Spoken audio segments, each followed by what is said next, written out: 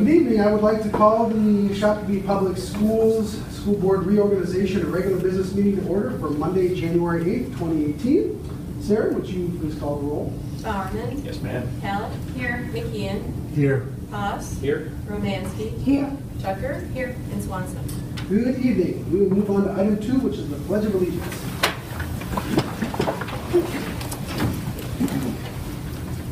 I pledge allegiance to the flag of the United States of America and to the republic for which it stands, one nation, under God, indivisible, with liberty and justice for all. All right, item number 3, before we get into the regular meeting tonight, we do have a good news item. So I would like to call up to the floor, please, Rob Maynard. Rob, come on up. Congratulations to Rob Maynard, Shakopee Senior High School Technology and Engineering Instructor. Maynard has been named a state winner in the 2017-2018 Samsung Solve for Tomorrow contest. Maynard's recognition comes with a $25,000 Samsung Technology prize package for the high school. The Samsung Solve for Tomorrow team said, quote, "Your dedication to STEAM education and bettering your community is truly inspiring to all of us." Rob, congratulations. Thank you. Anything you'd like to add at this point?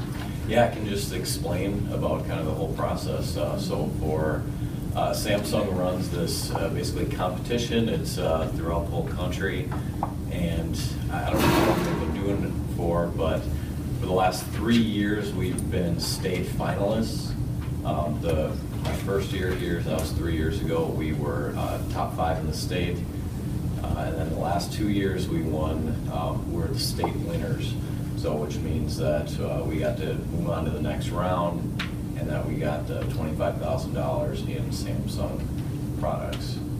And basically what it has been the last couple of years is I've handpicked students to work with me, students that I've had on the football field, or students that have taken the engineering classes with me. I handpick them because I know the kids that are going to do good and help go on to the next step. And this year we're trying to, with the new construction, we're looking at how the building's always changing and how we can help everybody navigate throughout the building. And our idea right now is we saw these glasses that visually impaired students could put on, and they would then be able to stream that live video to someone like a student ambassador, or like kids that are sitting in the office, the pass runners, and they would be able to communicate with them through their video and over the phone. And that's kind of what we have to solve right now, and that's kind of the direction that we're going in. Yeah. So is the equipment that they donate, do you get to pick that, or is it related to your project? No, unfortunately it's not. That's something that would have been nice, because it ended up, we already have a classroom set of tablets, and that's what they gave us last year, was 15 tablets, which really go unused right now because there's really nothing, there's no need at high school for them. So they can repurpose it, that sounds like. Right, but with the new academy, I can see how we're adding classes in the science and technology area. I can definitely see some of those classes using them for the computer hardware and for like the networking classes, how we can somehow use those and integrate them into the curriculum. All right, well, Rob, we have this fantastic certificate here, suitable for framing. Signed for you. Ashley, do you want to get a shot of Rob? Let me shake your hand here while you're up. Congratulations. I'll do both of you. It's all right, have a solo picture. Okay. Oh, all right. One, two,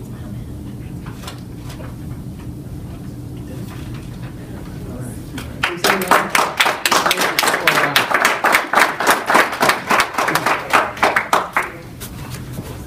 All right.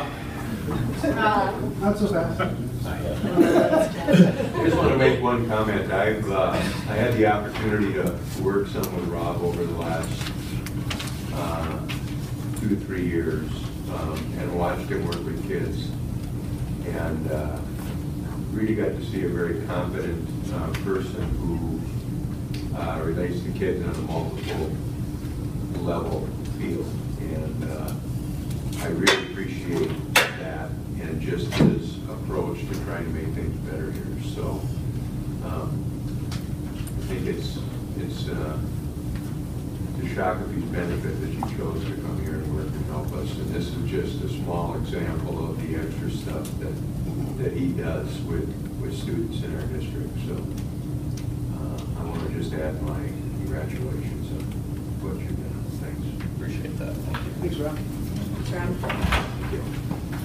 Okay, we're going to move on to item 4, consideration of the agenda as presented with additions. And I'll draw your attention to just a couple of additions. One is, in particular, we're going to look at item 6.9, which is the acceptance of the bid for Pearson. And because that is currently under consent, and that's something we're going to want to talk about a little bit, there's some information there. We're going to move that to 8.2 under old business action, if that's all right. Otherwise, that is it. Any other changes there? We have one language change, but we can do that with the motion. Okay. All right, I will consider a motion to approve the agenda as amended. Angela? Second. Second, Tony. Any discussion? All those in favor signify by saying aye. Aye. Opposed, same sign. Motion carries. Move on to item 5, organizational business. For those that have not been to an annual organizational meeting yet, this is where it gets really fun because you get to listen to us rattle off a whole bunch of stuff that will put you to sleep, probably. But it's something we have to do every year. So we're going to go ahead and start with the election. We'll start at the top with 5.1. And that is the election of the chairperson. So I'm going to go ahead, and my friend Sarah provided me some tutorials to make sure that I get the verbiage exactly as it needs to read. So I'd like to open nominations for office of chair. Nomination. Nominate Mr. Swanson for chair. All right. Scott Swanson has been nominated. Are there any other nominations? Any other nominations? Any other nominations? Hearing none, can I have a motion to close nominations? I'll make that motion. Oh, go ahead, Mary. Mary? Yeah. Second? I'll second. All right. Any discussion on closing nominations? All in favor, in that case, of keeping Mr. Swanson as chair, signify by saying aye. Aye. Opposed, same sign. Motion is passed unanimously, and I will stay put. Now we'll move on to vice chair. I would like to entertain a nomination for the office of vice chair. I'll make a nomination. Yes? I'd like to nominate Tony. Tony Poss has been nominated for vice chair. Are there any other nominations for vice chair? Any other nominations for vice chair? Any other nominations for vice chair? Hearing none, I would like to entertain a motion to close nominations for vice chair. I'll make the motion. Moved by Matt, second by Rich. Any discussion?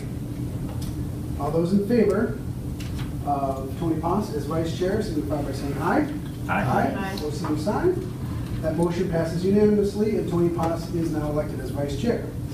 Technically, at this point, we'd have you swap, but we'll wait till the elections are done and we can move seats. Now we'll move on to the office of clerk. I'd like to entertain a motion or entertain a nomination for the office of clerk. I nominate Sean Howard. Mary is nominating Sean Hallett for the office of clerk. Are there any other nominations? Any other nominations? Any other nominations? I'd like to entertain a motion to close nominations. So moved. Matt, second by Angela. Any discussion? No. All those in favor of Sean Hallett as clerk, signify by saying aye. Aye. Opposed, same sign. That motion passes unanimously. And Sean Hallett will remain our clerk. We'll move on to the office of treasurer. I'd like to entertain a nomination for treasurer. I nominate Angela Tucker. Angela Tucker has been nominated for treasurer. Are there any other nominations? Any other nominations? Any other nominations?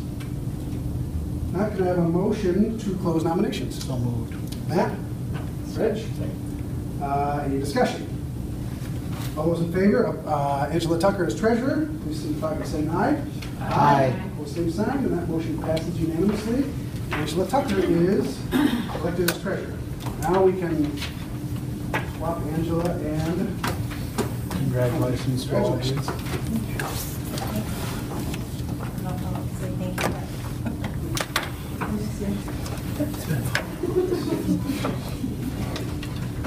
Forget that. Can I get a moving box?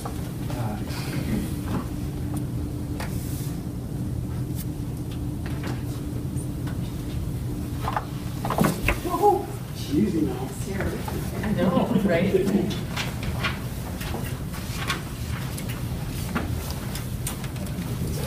All right.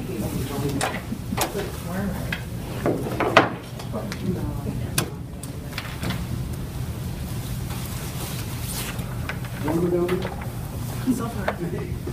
Good. Okay, we'll move on to item 5.2, that's compensation. School board must adopt a resolution setting the compensation for individual members. Compensation is currently at $4,500 annually, with $500 additional for the chair and vice chair. I'd like to entertain a motion to approve the 2018 compensation as presented. I'll make the motion to keep it the same as it was last year. Second? I'll second. Rich, any discussion? Hearing none. All those in favor signify by saying aye. Aye. Opposed, same sign. Motion carries. Item 5.3, designation of official depository and additional depositories.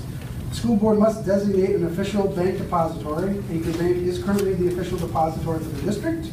We will keep all of our funds in the official depository. However, we will invest monies through a number of institutions. Additional depositories are as follows: Hometown Bank, Wells Fargo, U.S. Bank Minneapolis, U.S. Bank St. Paul, Minnesota School District Liquid Asset Fund Plus, BMO Harris Bank, Bremer Bank, Mintrust through PMA, and Associated Bank for OPEB Trust transactions.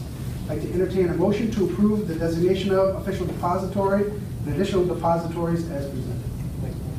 Tony? Second. Second, Matt. Although, any discussion? All those in favor signify by saying aye. Aye. Opposed, same sign. Motion carries. Move on to 5.4, designation of official newspaper. The school board must designate an official newspaper. The Shakopee Valley News is our official newspaper and the only local publication that meets the legal requirements for an official newspaper.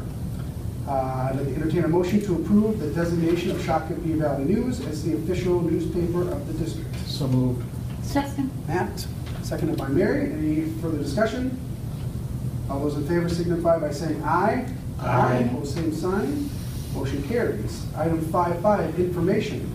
Appointments to special assignments and standing committees. The chair, this is just more informational. The chair will designate appointment to these positions. And I thank everybody in advance for providing Sarah, Kane, your levels of interest, and we'll try to make sure that those decisions are communicated out to you before the month is out. All right, item 5.6, legal assistance. The district uses more than one firm for its legal business, depending on the type of expertise that is needed. So the recommended action here is to entertain a motion to authorize the superintendent and/or his designee to secure legal advice as needed during the year. I'll make that motion. Reg? I'll second. Second, Angela. Any discussion? All those in favor signify by saying aye. Aye. Opposed, same sign. Motion carries. All right, moving on to 5.4, use of facsimile signature. The following resolution should be adopted so the district can utilize check signing software for 2018. And there is a small language change on here. The school district will utilize a check signing software and facsimile signatures for the chairperson, clerk, and treasurer to sign all checks issued by the school district except checks that are written on activity accounts. The activity account checks will be signed by the Director of Human Resources, and here's an add, and the Director of Finance and Operations after all signatures are obtained on supporting documentation. So again, the and there is Director of Human Resources and the Director of Finance and Operations. I'd like to entertain a motion to accept that action. I'll make that motion. Sean? Tony second. Any discussion? All those in favor signify by saying aye. Aye. Opposed, same sign. That motion carries. Move on to 5.8, investment of funds. Action by the school board is needed to allow the Director of Finance and Operations to invest surplus cash prior to the time he/she receives approval from the school board. The irregularity with which the school board district receives its payments creates an investment opportunity at certain times during the year. It's impossible to invest this cash in a timely way if pre-approval of each investment is in fact needed from the school board. So our action here that I'd like to entertain is to authorize the Director of Finance and Operations or his or her designee be given the authority to invest surplus funds without prior approval of the board within the limitations set by law and to complete the required wire transfers with notification to the board by the next meeting or as needed. I'll make that motion. Angela? Second. Second, Matt. Any discussion? All those in favor signify by saying aye. Aye. Opposed, same sign. Motion carries. 5.8, electronic funds transfer. Minnesota statute 471.38, substatute 3 and 3 requires the district to have controls related to electronic fund transfers. The recommended action here is the Director of Finance and Operations or his or her designee be given authority to make electronic funds transfers, EFT, through the official depository. The official depository shall receive a certified copy of this authorization. The official depository will notify the district of an EFT within 1 day of receiving an EFT. The initiator of the EFT, the amount of the EFT, and the approval of the designated business official will be documented and reported to the school board at its next regular meeting. Anybody want to entertain that action? I'll make that motion. I'll All second. right. Sean and Angela, any discussion? None? All those in favor signify by saying aye. Aye. Opposed, same sign. Motion carries. Item 5.10, prepayment of bills. There are times when the prompt payment of bills allows us to receive a discount. In some instances, we cannot take advantage of these discounts if we must wait for formal approval of these bills. I'd like to entertain a motion for this recommended action. The school board of Independent School District number 720 grants the Director of Finance and Operations or his or her designee the authority to pay bills prior to the approval of those bills so that it may take advantage of discounts offered for prompt payment. I'll make that motion. Second. Tony, any discussion? Sorry, Matt. I was thinking about you. All those in favor signify by saying aye. Aye. Opposed, same sign. Motion carries. Item 5.11, approval of P-card users. And attaching your board packet was a list of purchasing card users and their spending limits, which needs to be reviewed and approved. However, I'd like to draw your attention to the fact that there's a couple line items on here that create a little bit of inconsistency with what we're looking at across the board. And that is we essentially have 11 or so buildings or building admins, 9 of which building admins have P-cards that are issued to that building senior administrator. We've got 2 that are not. That's Sweeney and Sunpath. The senior, if you will, in those 2 facilities is one of the administrative assistants. And I would like to instruct staff to go back and resolve that. We need to keep it consistent in order to have each building the same. Let's make sure that that senior leader in that building has that particular P-card, and if not, their admin. And the other item I would ask that they review is there is 1 of 6 social workers that still has a $200, it's a very small amount, but a $200 P-card. The other 5, I understand, ask for those P-cards to be canceled, so I would ask, in interest of consistency, that we have number 6 canceled as well. That is some action that I would like to see. So I would like to ask the rest of the board, is there anything else, and looking at the P-card spending limits or list, that would like to see staff take another look at? So we're going to defray acting on I was this. just gonna ask, Yeah, we're not gonna act. We're gonna kick this back to staff, ask that they entertain those modifications, bring it back on the next meeting, and we'll work that time. Okay. Good? Staff good? All right. Item 5.12, appointment of district physicians. There are times when the district has need of physicians' services. I'd like to entertain a motion for the recommended action here, which is to appoint the physicians of Shakopee Park Nicollet Medical Center as school district physicians for the 2018 calendar year. So moved. Second. Mary and Matt, any discussion? All those in favor signify by saying aye. Aye. Opposed, same sign. Motion carries. So on to item 5.13, board meeting schedule for the calendar year. Dates and times for calendar year 2018 are reviewed and need to be confirmed, and everybody has received this calendar. The one change or addition, clarification we make is the February, or the winter retreat that's listed on here as a TBD. We've actually, through a poll, determined that February 17th, a Saturday, works best for everybody, so we'd like to go ahead and leave that and add that to the approved calendar. So, that said, I'd like to entertain a motion to approve the calendar with that change. I'll make the motion. Angela, second by Matt. Any discussion? All those in favor signify by saying aye. Aye. Opposed, same sign. And that motion carries. Item 514, LEA designation 2018. The annual LEA, which is the local education agency designation, is made to ensure the maintenance of compliance with appropriate federal statutes and regulations and state procedures currently in effect. The designee will also act as the responsible authority in all matters relating to its administration. I'd like to entertain a motion for the recommended action, which is to designate the superintendent as the LEA representative for 2018. So moved. John? Second. Tony? Any discussion? All those in favor signify by saying aye. Aye. Opposed, same sign, and that motion carries. Item 5.15, designation of identified official with authority for MDE external user access recertification system. Whew. The Minnesota Department of Education, MDE, requires that school districts annually designate an identified official with authority to comply with State Access Control Security Standard 1.0, which states that all user access rights to Minnesota state systems must be reviewed and recertified at least annually. The identified official with authority will assign job duties and authorize external users access to MDE secure systems for the local education agency, LEA. So the recommended action here, I'd like to entertain a motion to authorize interim superintendent Gary Anger to act as the primary identified official with authority, Iowa, interesting, and Sarah Kane as the Iowa to add and remove names only for Shakopee Public School District 720-01 as presented. Could I add really quick that this language came from MDE directly? Both the information and the recommended action came directly from MDE, recognizing Gary's medical absence. They want it specified this way with names. Okay, fair enough. I'll make the motion. Angela, second by Rich. Any discussion?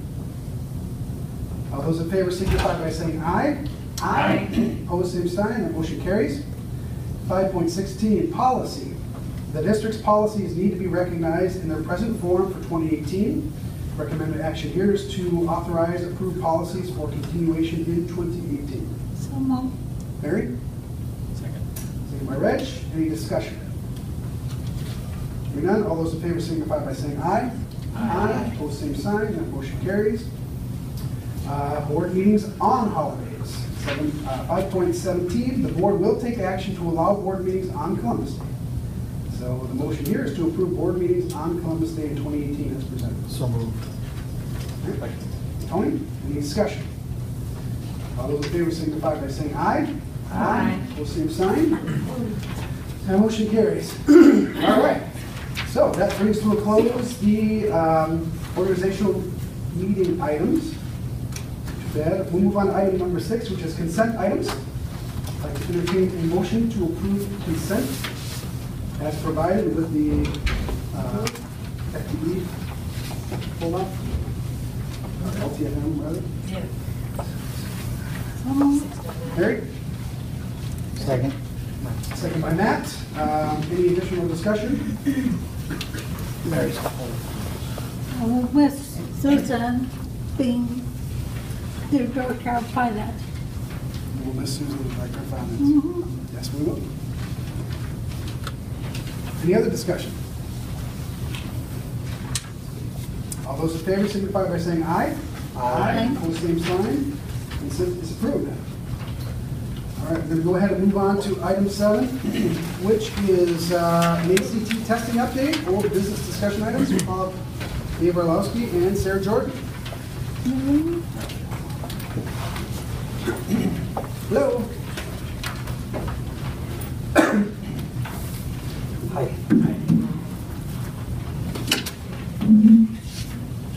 Stop in the front.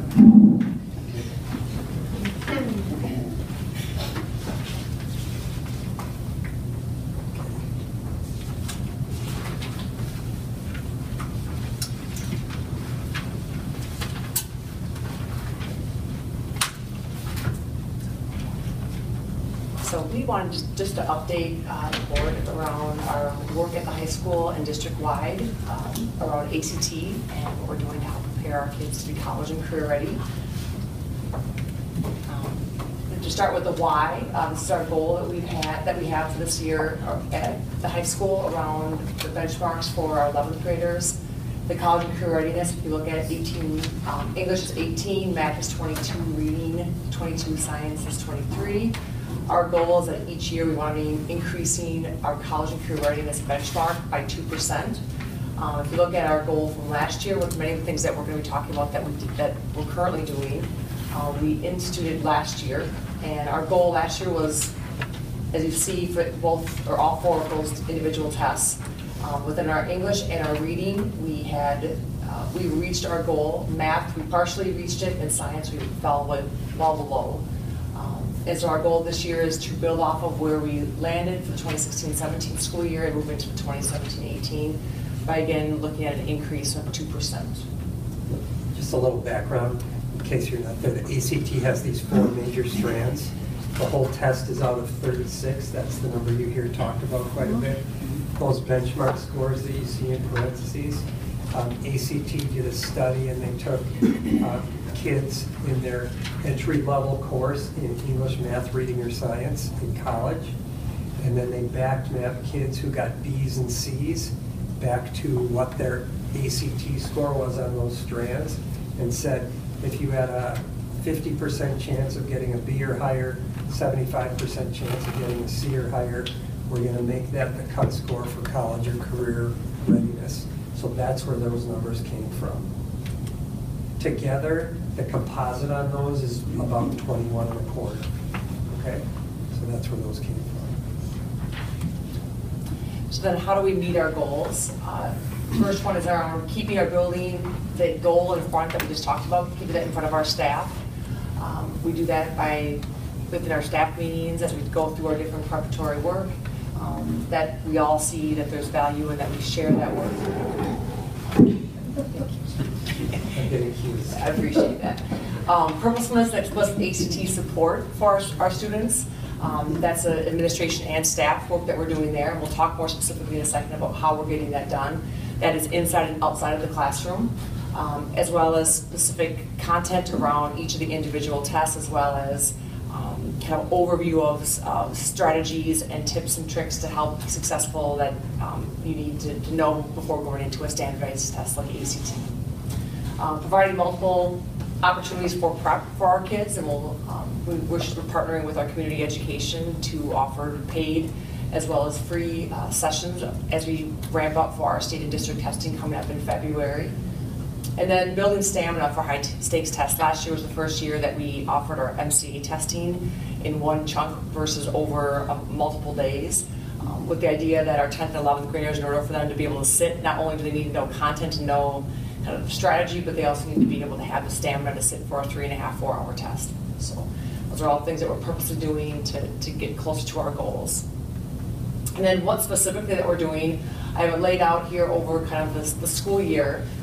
We have a Naviance test prep that's offered right now to all students at any time. They can get on and take full-length tests that are timed. They can take specific questions. They can, on their phones, flash through different vocabulary words, but something that they can use at their own pace for as long, as little as they'd like. September and October, partnering with Community Ed, we offered some and communicated that out through mailings around paid prep tutoring classes. In October, we had the College and Career Readiness Day that had something for each level. Specifically around ACT, we focused our sophomores and juniors on sophomores taking an online version through the Naviance test prep. They got instant feedback. Our juniors took a retired 15-16 ACT test that was able to pen and pencil. We tried to match that day as closely as we could to an actual testing day. And then they ended up getting those scores back about a month or so later with score back sessions that came with that. Sarah, before you move on, the Naviance test prep, there are multiple tests, full-length tests. So if a student really got into this and they wanted to test 3 or 4 times, that's not the same test over. Nope, there's 7 different tests that are out there. That's what I thought. And then as they started, they have a timer that once they start the test, they have that much time to complete. Moving to January and February, where we are now, Community Ed is offering some prep sessions paid through the community. We have our student panel that will be at the end of January, a month prior to the testing, that we're bringing in kids that have not only done well in the ACT, but showed perseverance over the multiple times that many of them have taken the test. Some of them taken the test 3 or 4 times. What we would look for the kids that will be a part of that student panel are kids that showed growth and got better each time they took a test. We'd like to get them in front of our student body, not just the 36 kids or the kids that have the high scores and just innately or just have got it down. We want kids that showed what are you doing and what are you putting in as far as work to get that improved score. And also for kids to hear from their own peers the benefits that brings, from college acceptance letters to scholarship money. Those are all things that I think that most juniors and sophomores, as well as even seniors, would like to hear. We're starting some bell ringers in the beginning of February. These are things that will be instituted in our content-specific classes. So if you're a math teacher and you're teaching algebra, a few times a week they'll be starting their class with an actual ACT question. They'll take some time to go through that and then move on to their curriculum. And what we're hoping to do is that if you're in calculus or in algebra, or if you're a socialist, we're focusing with reading. English is focusing around the English portions, that we have things that are trying to be as much as we can aligned with the curriculum that they're teaching, along with the ACT questions that, again, we know from research that shows how important it is that they get opportunities to see the actual questions and how to tackle those. Okay. And then we have ACT prep sessions that we're going to be offering. A number of our teachers have stepped up to be helpful in that. Dave is one of those. We have an overview ACT, kind of a focus specifically for kids that are under 16, that just probably have never experienced when they've taken a practice ACT in the fall. We have those kids that have that 16 or lower. They've never taken a test. They don't know what the ACT would expect it to do. Now if they're a junior and they have this free test that's available to them, having some knowledge around the importance and strategies around that. So we're specifically inviting kids that are there. We're also looking at another group between the scores of 17 and 21 that are right below that college and career readiness cut score, that we're targeting to see if they would like to attend our sessions as well, to kind of give a re-up or boot camps, if you will, to get ready. And those will all be happening after school from like 3:15 to 4:30 for like 2.5 weeks prior to the ACT test. And then the last thing is that we have the actual test this year. We actually moved up from last year. Normally it's been in April. We are, with recommendation from our counselors, changing to February 27th. This is an ACT plus writing. This is offered to all 11th graders, and it is free of charge for all of our junior students. Counselors have asked to have this test moved up because what was happening is that they were getting the test taken in mid to late April. They wouldn't get the test scores back until very late May or early June, and for students to know, do I need to take it again, or to even get some support from the counselors was really non-existent. And so by pushing it up to the early spring administration, we're able to give counselors some opportunities to kind of look at now how do we help support your goals and strategies to maybe retest if they're looking at it for another testing date. This date, because it's the plus writing, and we also are doing the accommodations, some of them are taking more than one test for that day. One test as far as if you're in an accommodated test and you have ×2 as far as timing code or more than that, Some kids will take just the math or the reading or the English section, and then they'll wait over the next few weeks to take the rest of the tests. Because of the test and the length of it, we are not offering school that day for our 10th and 12th graders. They won't be attending school because pretty much every teacher, para that we have available will be involved in some advisory, proctoring, monitoring role for us. And that is what we've done the last 2 years as well. And in the other district assessment coordinators that I connect with around the metro, that's probably the most common model that they use as well. You're supposed to turn off all the bells. It's got to be this very quiet, it's kind of an intense atmosphere, and there really be no other way to operate this. So that's what's happening. So curious, students that have IEPs, how do they take them? So they are right now currently, case managers and counselors are submitting all their accommodation requests to ACT. ACT makes kind of their own final approval or not approval of each of the accommodation requests. Again, it's all around timing codes for the most part, unless there is things like bigger script or something's read to them. All that gets put together, and based on the timing, that dictates how long or how many tests they'll get done in a day. If kids are time and a half over multiple days, we try to say take a test, take a break, come back, and we try to get 2 in on a day that we has designated, so we're not going to be causing, as we resume classes on the next day, to take kids out of a class period. So we'll probably go on for the next couple of weeks to try to get those done, because some of the kids have these timing codes that Sarah talks about that could be time and a half, double time. Sometimes it's you still have the triple time. There's some stop the clock as well, where kids can use that time, but they control it more. So there's all based on what's in the student's IEP, to your original question. And actually we started applying for these probably in November. And it's a very involved process to get this many kids with their accommodations. And new this year is second language students. EL students can also apply for accommodations as well. So it's not just kids that have an IEP that can get these now. So it's a lot. It turns out to be a lot of kids.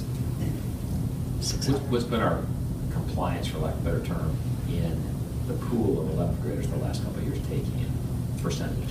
Really high. So we've had, I'll bet you it's got to be between 95 and 100% take it, which kind of is a good, I think, lead into the last slide, I think.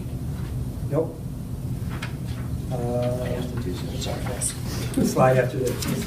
Yeah, Okay. that's So on this slide, it's changed 3 years in a row how this has been handled.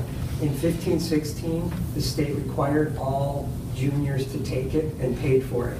They paid for it out of a settlement with Pearson Education that the state was paid when there was all those testing glitches the 1 year. So this was their multi-million-dollar settlement. They funded it.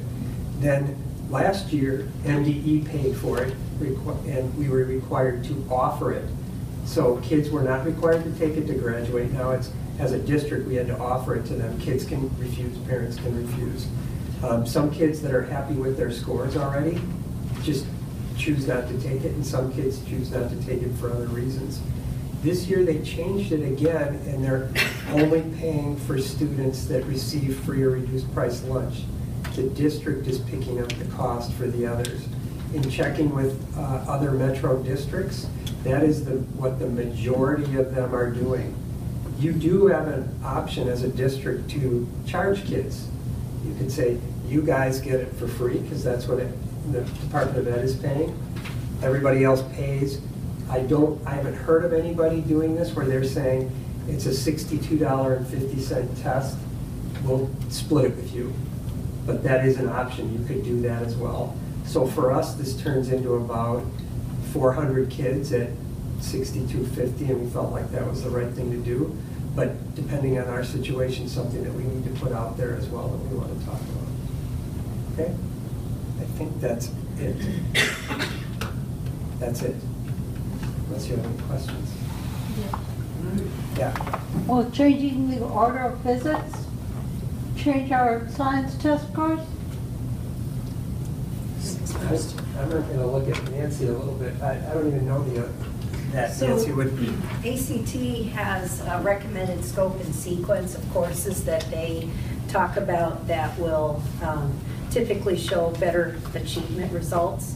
And students who take physics, chemistry, and bio show better results than those that just have like physical science and biology or are missing a physics experience or chemistry. So our new scope and sequence should help in this area, both on MCAs and on ACTs. Those kids are in chemistry right now, so they won't be taking the test this year, they'll be taking it next year.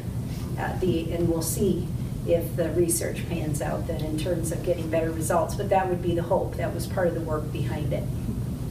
We do have only three sections of AP biology, so I'm assuming that our scores for the science portion of it will dramatically increase for our juniors this year. Smaller sample size and students that are very capable of doing well. Sarah or Dave, when do most of the other districts in town offer the test? And I'll explain why I'm asking. April. So I'm piggybacking on Mary's question because in this case, we're moving it up by 6 weeks, let's say. So theoretically, that's a little less time in the classroom, a little less education and learning they might have, which again, theoretically might impact the scores. Have we thought about that? I know why we're moving it up and I actually applaud that, but is there any potential downside? There is. We knew going into it after we had some very difficult conversations around knowing that there's always a, robbing Peter to pay Paul. You're making decisions that are maybe good on one side, but then you're also taking instruction time away from teachers that should be giving more time with their kids. I don't know if we'll stick with this. It's something that we thought we would try to see how does it, and then even get feedback from families and students from this perspective with the engagement that they'll have with counselors and see does that outweigh the other. We've never done it this way, so I guess we'll let the data speak for itself and move from there. Yeah, and I think the real driver of this was, because I felt the same, I was hesitant to make the move. The counselors assured me that this would give them time to work individually with kids and help them do it again. Because what happens is, if you're a junior and you take it then and you start applying into the fall, you miss that summer test, now you're into the September or October, you're pushing up against when you really are getting your college applications in. So this will give those a lot of kids through help with, from our counselors a chance to take it that one more time before they need to apply. So it is. I think what Sarah said is right. It's a tough call. But our counselors felt like this was really the right thing to do. Any other questions? Okay, thank you. Thanks, Sarah. Thanks, Dave. All right, we'll move on to item 5.2, construction update. We have got a new, I don't know, have you presented it here before? Very early on when Vaughn was starting out. Okay, you want to introduce yourself and I won't take your thunder. My name is Akalat Sopopon with ICS Consulting. I just go by A. Makes it a lot easier. Spelling test will be after the board meeting. Good evening. Hi. All right, I've put together a PowerPoint for the team. I know that visuals help in my explanation. So we've hit some major milestones this past winter break. We turned over the common space. We've also turned over the field house. So exciting news there. The first slide I have here is a shot of the corridor looking into the expanded common space. So on the left-hand side there is the new fabrication lab. So this is a new corridor that connects the old building with the new athletics wing. Also, I just have to stop here. One of these is the rendering and one of them is the real picture. Right. If you didn't know, Right. it'd be hard to tell which is which. That's how close the result is to what you rendered quite some time ago. Correct. Yeah. And the only giveaway is the exit sign. Right. Usually we don't want to render the exit signs. I thought that's a beam me up, Scotty.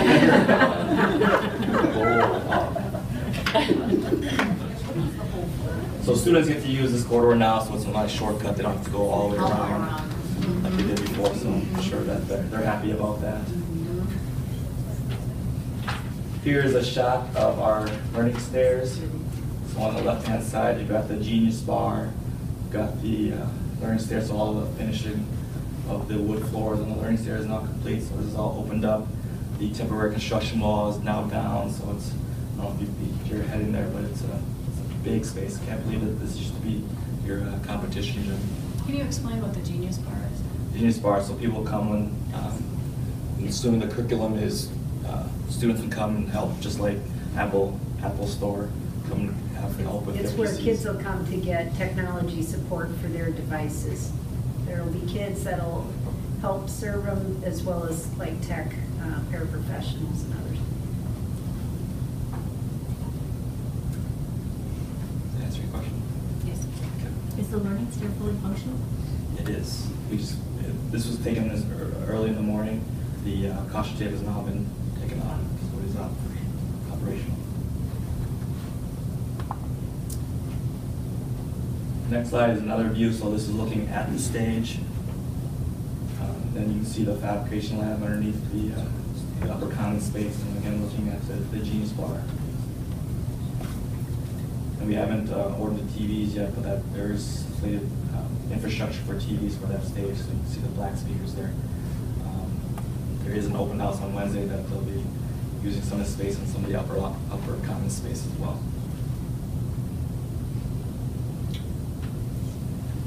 So now going from the expanded common space into the presentation spaces, this is we call the Innovation Hub.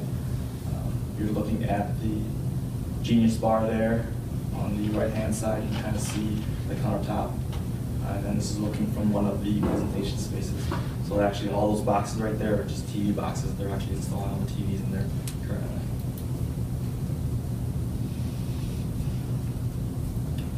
Here's another shot. So if you're looking from the Genius Bar into the presentation spaces, so you can see the size of the TVs and the marker boards for those presentation spaces.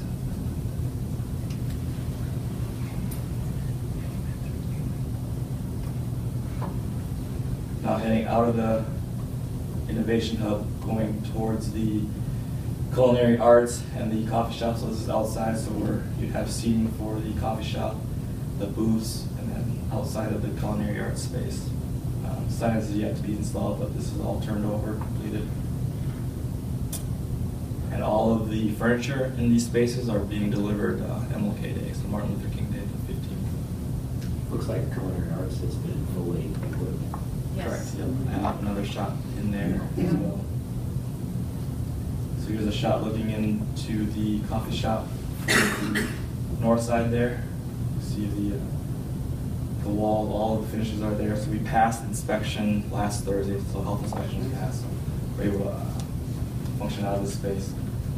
And we have training in this space set up, or going to be set up this week, and then from there we turn it over. So by the semester start day, we can be using the space.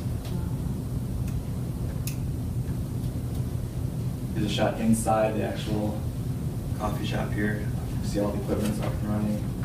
Countertop, sink space. It's a beautiful space for how small it is actually. So the only thing left to do really is work with Deb and figure out menus and signage in here.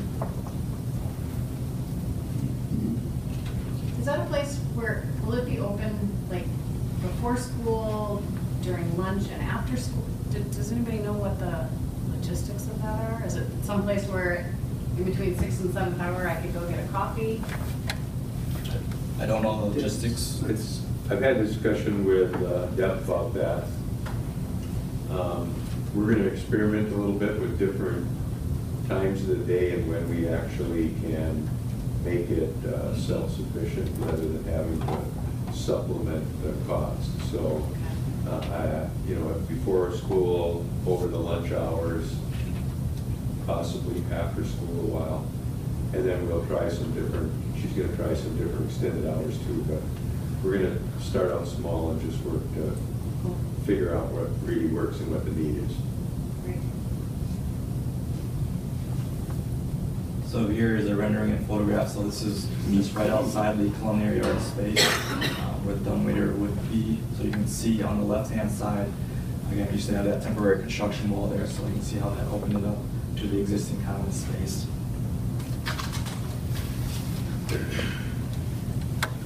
Reggie, here's your shot of inside the culinary arts. Again, TVs are being installed. If they're not already installed today, they'll be installed tomorrow. You can see it's all fully furnished. Again, health inspection passed Thursday, so we will be ready for operation first day of the semester.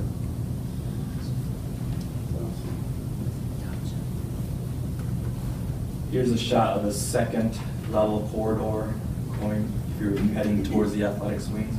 You can see the stairwell and then our opened circle space down to the first level. You do just have to finish up some of that tile around the handrail there. Here is a photograph of the upper level commons.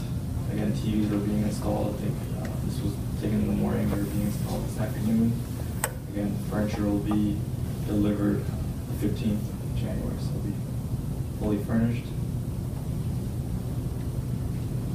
Did you take these pictures today? I did. Okay, because I was there and all looked at it great this morning. So,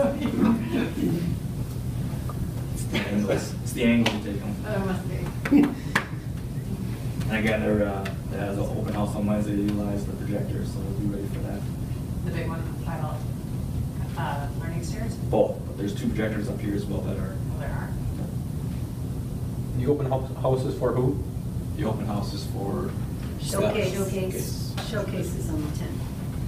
So anyone can go. I'm just saying.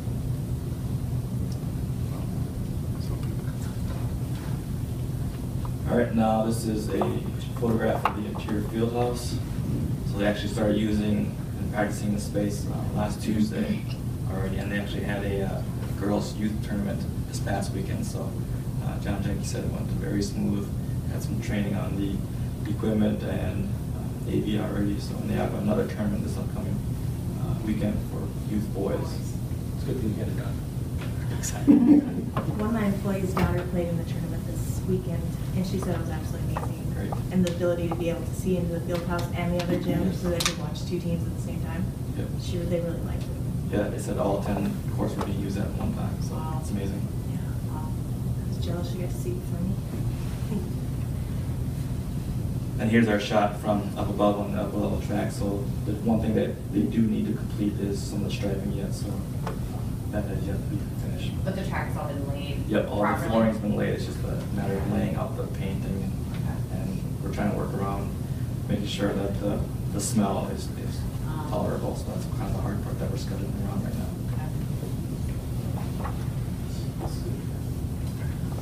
Here's a front entrance view. So if you look to the left, that's what we're calling the new east tower. So that's where your new administration will be on that first level there. So all that brick is complete. Right now they're working on steel for the canopy and roof decking. And then towards the end of the month, they'll be working on the metal panels and the windows. Right now they're doing a lot of the HVAC and fire suppression work within the interiors right there. And then on the right-hand side, you can see that's our studio stage, and they're working within the footprint for ductwork and so forth. So all the brick is done on this side as well. So the cold snap that we've had here, is that created any issues for? There's always productivity levels that go down, but they're accounted for. They've got heating for these spaces, so when you go into the spaces, they're actually well heated. The only issue is if we run into is like timing of a roof, the roof membranes. But no, it's again, you can kind of bounce around as long as people are inside. They're taking pretty good safety measures with the cold. Here's a shot from the northwest of the Arts and Communication Edition. Again, all the brick's been done on this. Right now they're working on the canopy on the left-hand side. We call it the eyebrow. Again, all the brick's done, so they're working on roofing, roof decking as well. Majority of the steel is being erected as well.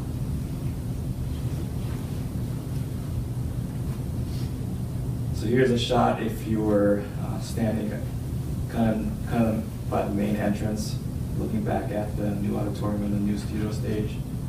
So what's going on here is you can see the poly on the right-hand side. That's weather protection for them to install the exterior brick on that curtain wall. So all of the utilities are done in this space. So, probably 4 weeks you'll see the concrete floor being poured in this space.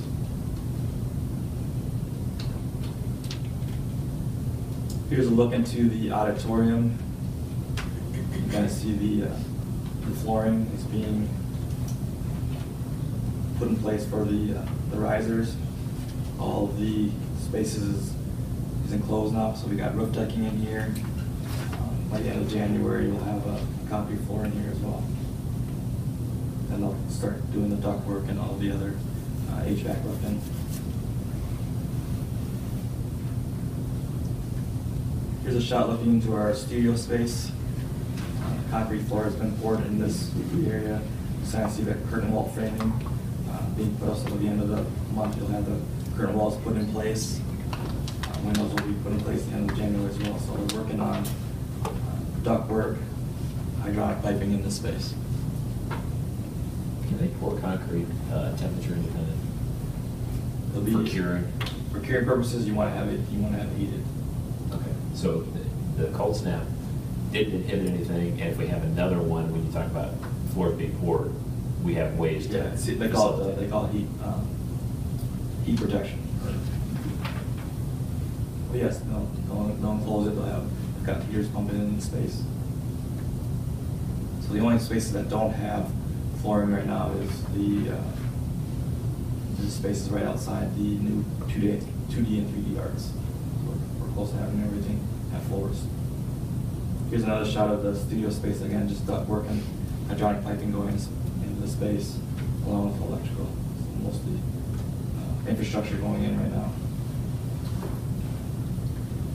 Then jumping over to our south tower, you can see the exterior work.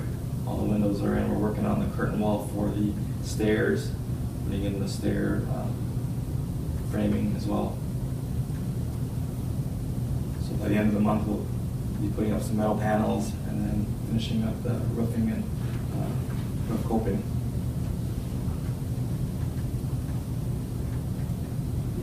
Here's a shot inside of the south tower. So this is on the first floor, one of the resource areas. So in this area right now, they're painting, so they've got all their infrastructure in. It's just a matter of the drywall and walls being painted at this point. Is this the last classroom tower? Well, we got two simultaneously. You got this one that's called the south tower, and then you got P, which is the east tower, which is the administration area too. Oh, all right. So then we're the ninth graders. Freshman Academy? Yeah. I believe that is in what's East wing, second and third floor. Yeah, okay.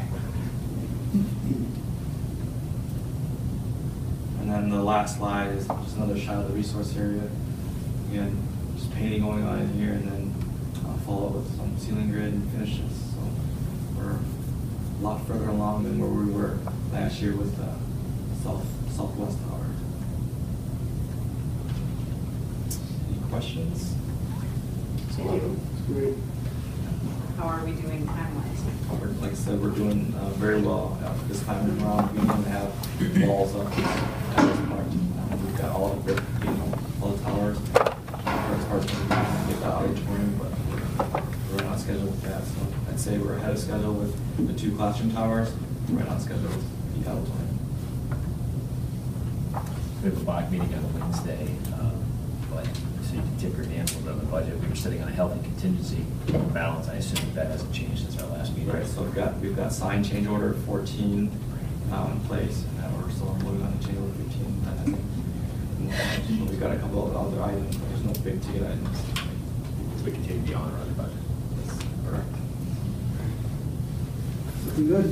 Can you speak quickly about the little outage water issue that we had? Oh yes, so last Thursday we had an unplanned outage. Contractor was carrying some pipes, accidentally hit our main line. So the valve was, the RPC valve was busted and was spewing out water. We had some electrical panels that were nearby. So we wanted to take some precautions, shut off the water. We did not get a validation or confirmation that it was going to be done by 1. So Jeff made the executive decision to have an early release due to that. And Shaw Lundquist has made sure that any costs associated with this, they're gonna front up. And again, unfortunately and fortunately, after the buses had left, that 10 minutes after that, the water was back up and running. But we couldn't confirm that it was going to be done at that time. It's the right decision made.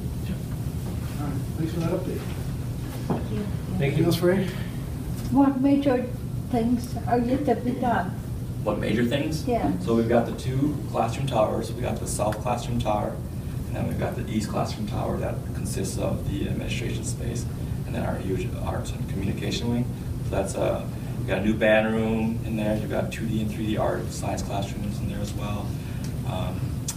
The studio space that I showed you there. So that's the new space, and then within the existing footprint, you still have the upgrades to the servery, the cafeteria space, and the kitchen, and then areas inside the new admin spaces. They're going to be kind of remodeled to accommodate Freshman Academy and other manufacturing areas as well. So still got a lot left to do. Are we going to have A address the Pearson item? Actually, I was wondering that, are you prepared to address the Pearson roof, or is that? We've got budget numbers and. Yeah. Yep. Okay, well, in that case, since you're here, let's go ahead and jump to 8.2. Okay. That was, since I didn't see King here, so. Yep.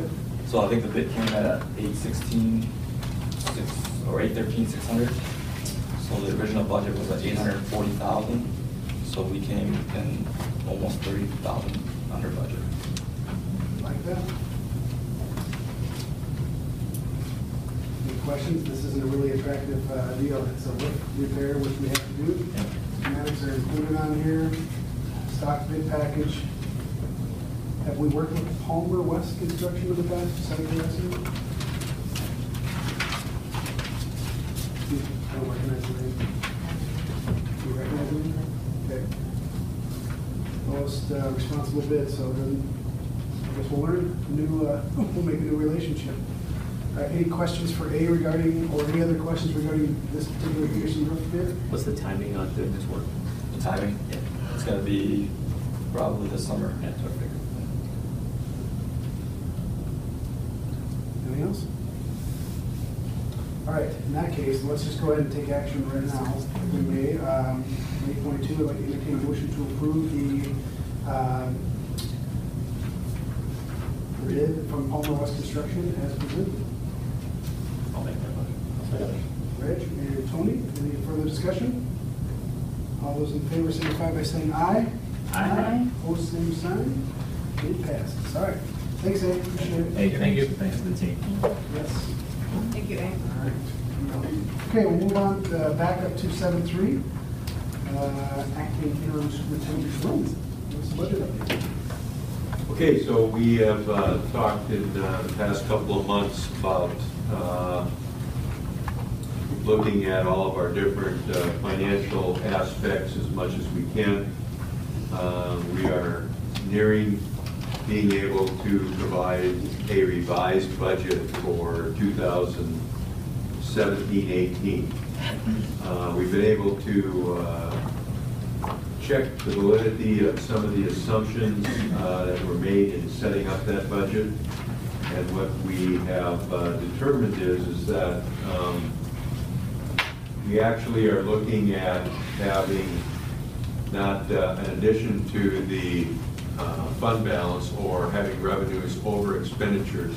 Right now, we're looking at a $400,000, $500,000 deficit in just this year. In other words, expenditures of about $400,000 to $500,000 over what revenues we are projecting to come in. Now, I will tell you that we are, well, I'll personalize it. I will tell you that I am normally pretty conservative by nature, and I believe that we have done a really good job of ferreting out everything that's going on with the 17-18 budget. I want to thank Suzanne and her staff for all their work and also suggestions from other people about where we're at with some things. I would say that deficit that we're looking at is, I would think, worst case scenario, and we're actually hopeful that we're going to be better off than that. I think there are things that we're presently doing to tighten our belts and control some expenditures that are going to help, but we also don't want to miss on the side that there will be surprises. I've said in the past that with the size budget we have of between $90 and $100 billion, you're going to, if you're off 0.25%, that's $450,000. So what we've tried to do is really hone in everything, make sure we have an understanding of what everything is.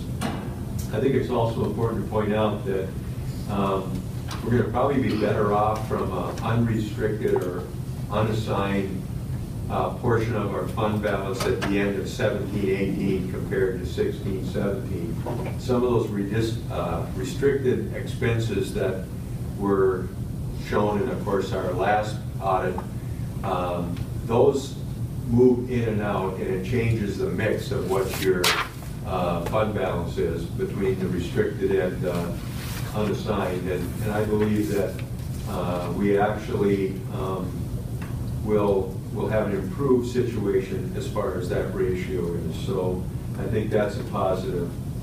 And as I said, we're also attempting to make reductions. We've looked at some transportation things. We have reassigned some people to cover positions that opened up because of in some cases, a medical leave or some other kind of situation.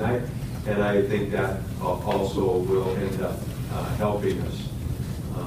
But until you get to the end of the year, until you get to make sure that you know exactly what's happening, I think it's better to take a conservative approach and try and make sure that we're not going to get the negative surprise.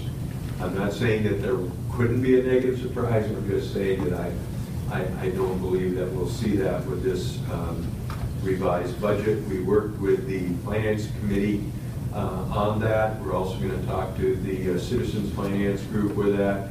And then we'll come back with a recommendation at the February meeting as far as the actual dollar amounts. Some of the other things that we're presently doing regarding budget, and I'll talk a little bit more in a couple minutes about the 18-19 assumptions. We've been doing a lot of other work as well, looking at where are we with some of our expenditures and are they in line with other districts. So we've selected 4 or 5 districts in the metro area that have similar populations to ours, similar demographics to ours. All of these districts, of the 4 or 5, have more operating levy than we do, so there's definitely some influence from that. But we couldn't find people that exactly fit our profile, but we got as close as we could. And what we're presently looking at, again, Keith and his HR people are really helping with this, is we're looking at things like administrative positions versus the number of the student population,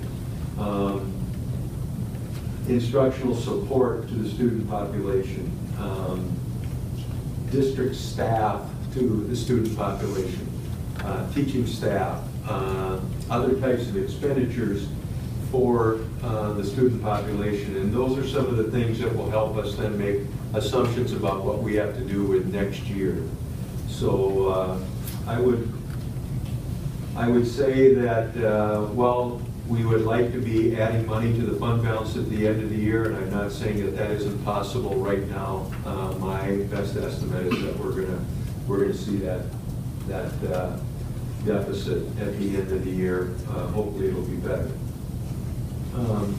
Which means that we will not be able to add to our fund balance, but again, the unassigned fund balance, I think, will be better at the end of the year.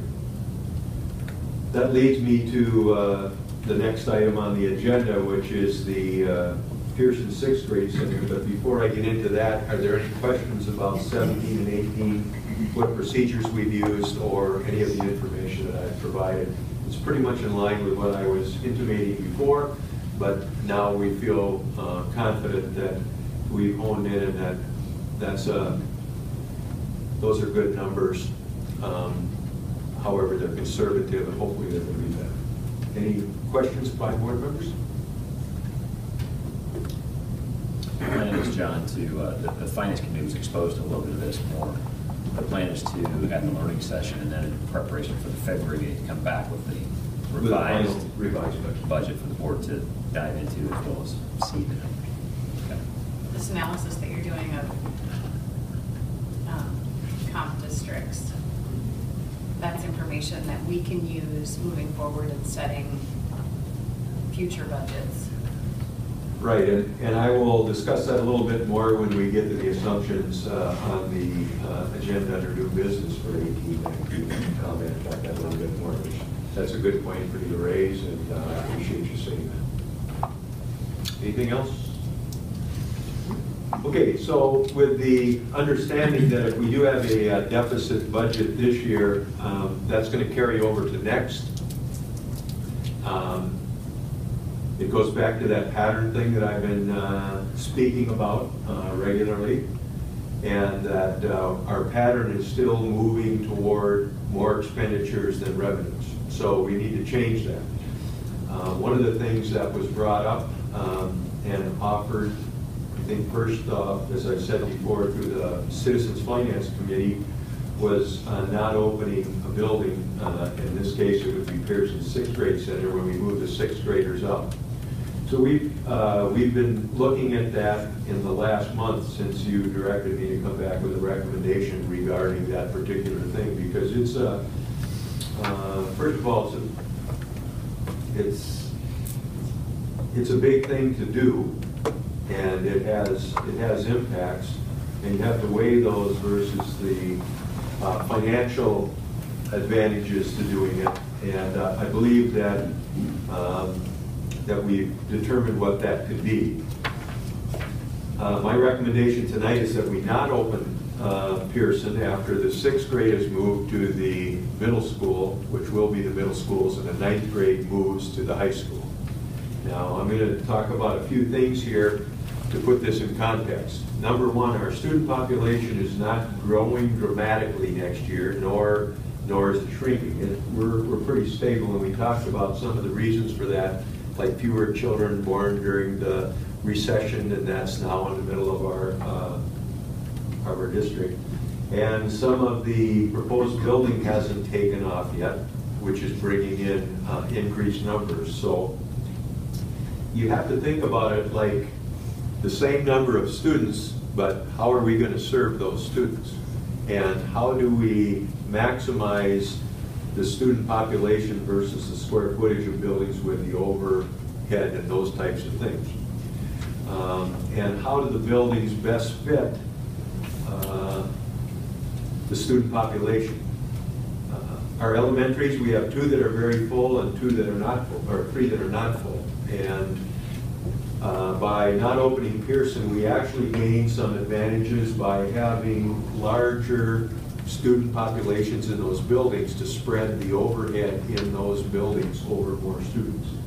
And while we would like to see 2 of our buildings have fewer students, the other 3 can definitely take some more, but I'm not recommending that we start shifting attendance areas when we know that within a year or 2 we're going to probably have to do it again, and how many times do we want to do that. Secondly, it's been clear to me that most of the families in the district are happy with the buildings that they're in. That's an understatement, I believe.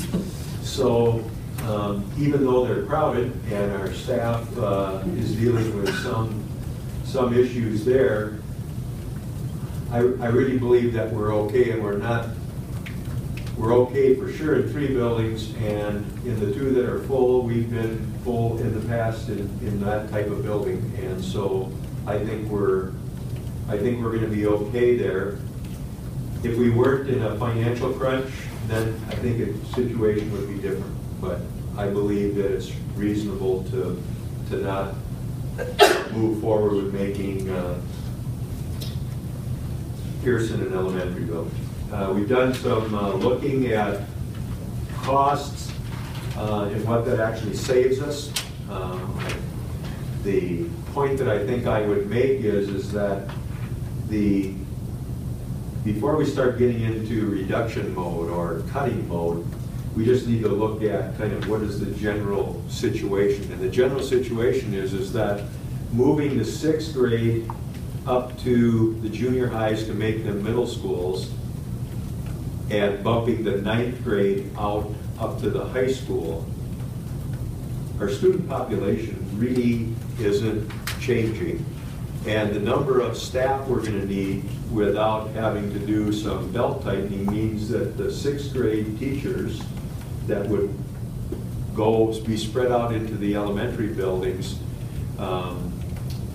if we were trying to just spread out 6th grade across elementaries versus moving them to the middle school, the number of staff isn't really going to change, whether they're working in a 9th grade center, whether they would be working out in over 6 buildings if we weren't moving to the 9th grade or to the middle schools, and the 6th graders moving to the 2 now middle schools, that teacher population isn't going to change. So right now we've taken that out of the equation. We're just going to make the assumption before we have to do belt tightening for next year is that the number of staff to cover next year's 6th grade we have, and that staff is just going to move.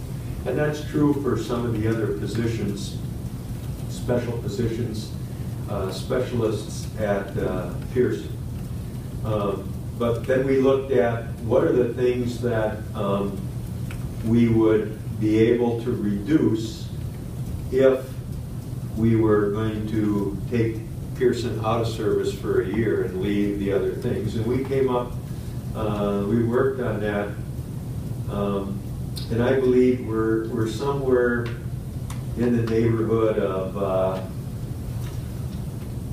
there's probably $700,000 to $800,000 worth of expenditures that we would be able to reduce if we were just moving the 6th grade up, the 9th grade up, okay, by shuttering that. And that includes things like energy and administrative positions, custodians, food service, all those kinds of things. Well, then if you look at what kind of expenses do we have by moving into the high school and putting in what we projected to be the needs for additional staffing, like additional security people, another assistant principal, support staff, custodians, all those kinds of things. We put a price tag on that of about $1,200,000 to do that. Okay, so by moving the students and not opening Pearson, we have about an $800,000 pot of staff and other kinds of support things that will go to help us open the high school with the type of staffing and other things that we need. Now that doesn't mean that $400,000 between the Pearson staff and the proposed high school staff can all be done. We know that with a tight budget, we're going to have to make reductions for what we would like to have there versus what we're going to be able to afford to have there. But I think you can see that by moving that kind of staff, diverting operational costs like custodial, cleaning supplies, and the energy and stuff like that, by doing that, we actually really serve about the same number of kids. We have a facility that's probably going to be, better serving the 9th grade and the 6th grade going to the middle school. We could say that that's being better served. And I guess the point I'm making is I think that's a good switch. I think that makes sense. And as the elementary population grows and we need to bring Pearson on, and we can spread some of those overhead costs over more students. I think that makes sense. So my recommendation is that we don't open Pearson and we take as many staff and support services and other types of expenses that we would save by not fully staffing and doing Pearson and moving elementary kids there. And you got to remember that we're not going to necessarily cut too many expenses in those other 5 buildings if we take some students out of there, because you're only taking part of the students. You're not taking a large enough group that would really be a lot of savings. Plus you need to add a high potential, because we have high potential at the elementary buildings. So now there's a position like high potential that we'd have to add. So opening Pearson actually would also cost us some money. So to me, again, it makes sense not to open Pearson, to migrate all of those support people, teachers, for example, to the middle school, which is now the junior high, and then the 9th grade people that serve students at the 9th grade will move to the high school, and we'll have a nice transition there of people. Now, we're moving people, and it's always difficult to move. I just sold a house and bought a house not that long ago, and I will tell you that it's a bit of a pain to move. I get all that. But I think it does make sense for us in this particular case. So I don't, there will be about, I think it's fair to say that there's going to be about $200,000 to $250,000 worth of things that don't move well to the other buildings. So that's going to be part of the reduction that will help us meet our deficit for 2018-19. But you just, not everything really moves. I could let that go and not bring it up, but I think it's important to note that there are some things that would be in Pearson positions or whatever that will not translate to one of the other buildings. And I need to be upfront with that, because you need to understand it. So we have approximately a $400,000 difference between taking the people from Pearson, moving them to the middle schools, taking the 9th grade people and moving them to the high school, taking some of the Pearson support staff and things to the high school. We're still going to be on what the preferred staffing and things at the high school would be. We're about $400,000 short. I'm here to tell you that we can't afford that, so we're going to have to make reductions in order to not have to absorb that big a jump. And we're going to probably have to absorb some of the energy costs, because we can't make those up by just not opening Pearson. So is it good news? Is it good news? I'd say no. Is it a reasonable position to take, considering where we are at financially? I believe it is, because if we don't do that, you're looking at a huge cut across the district, where we could mitigate that by holding on Pearson for a couple of years and taking advantage of that. I'm going to stand for questions, and then the board can decide how you want to respond to this recommendation about not opening Pearson as an elementary school. Barry? What two schools, elementary schools, are over capacity? Yeah, they're over capacity this year. And Which two? Which two? I don't know. Eagle Creek. Eagle Creek and Jackson. Eagle Creek and Jackson. Okay. Yep. And I pointed this out before, but I can remember when Red Oak was that full. You know, the reality is, if people would keep moving around and they'd all have the same number of kids at each grade level, you know, it'd make it a whole lot simpler. And if they just stay in their homes, or they move as soon as their children moved out of the elementaries, and we got somebody in there with other elementary kids, this would be a whole lot easier. But it doesn't work that way. And to me, Red Oak is the great example. We opened Red Oak That was the first building that I had to help pass the bond issue for. We built that building. It started out not real full. It got real full real quick. It got over capacity pretty quick. And now it's down, and now it's down. And that's just the evolution of what happens.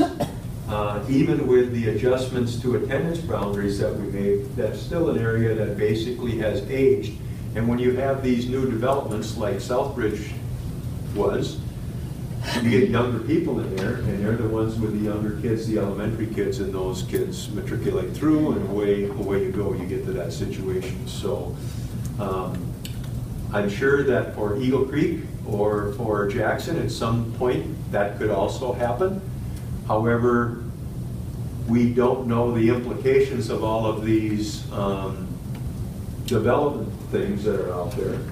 And even waiting a couple of years to open Pearson is going to allow you to look at where those are and make some better judgments about where more students might be coming from and where they might need to go. So you got 2 full ones, and since we've been that full in the elementaries in the past, and since we're working right now, and frankly, everybody seems to be relatively happy with those 2 buildings and what's being done there, I think it's worth leaving them as full as they are, and I don't think we're going to see a whole lot more growth into those 2 buildings in the next 6 months.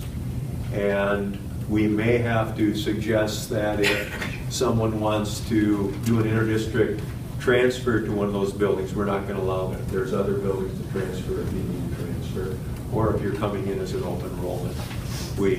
I think one of the things we have to study is how do we want to deal with that, and if we want to put some restrictions on where we have people. I know I, for one, have been pretty anxiously waiting to hear what you were going to recommend on this. And after hearing what you have to say, and honestly just my own little pencil and paper stuff I've been doing by myself, it feels like the right choice for our district right now in the situation that we're in.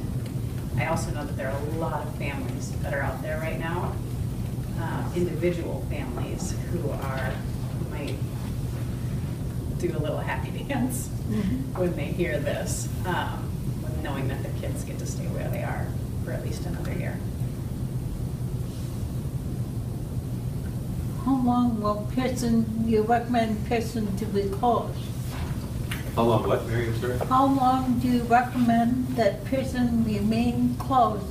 I'm recommending 1 year with a reevaluation in about before the 1st of next year. I think it depends on the student population and what's coming in. Secondly, how your financial picture clears up or bounces back. There will be a number of things, criteria that you would look at, and this could be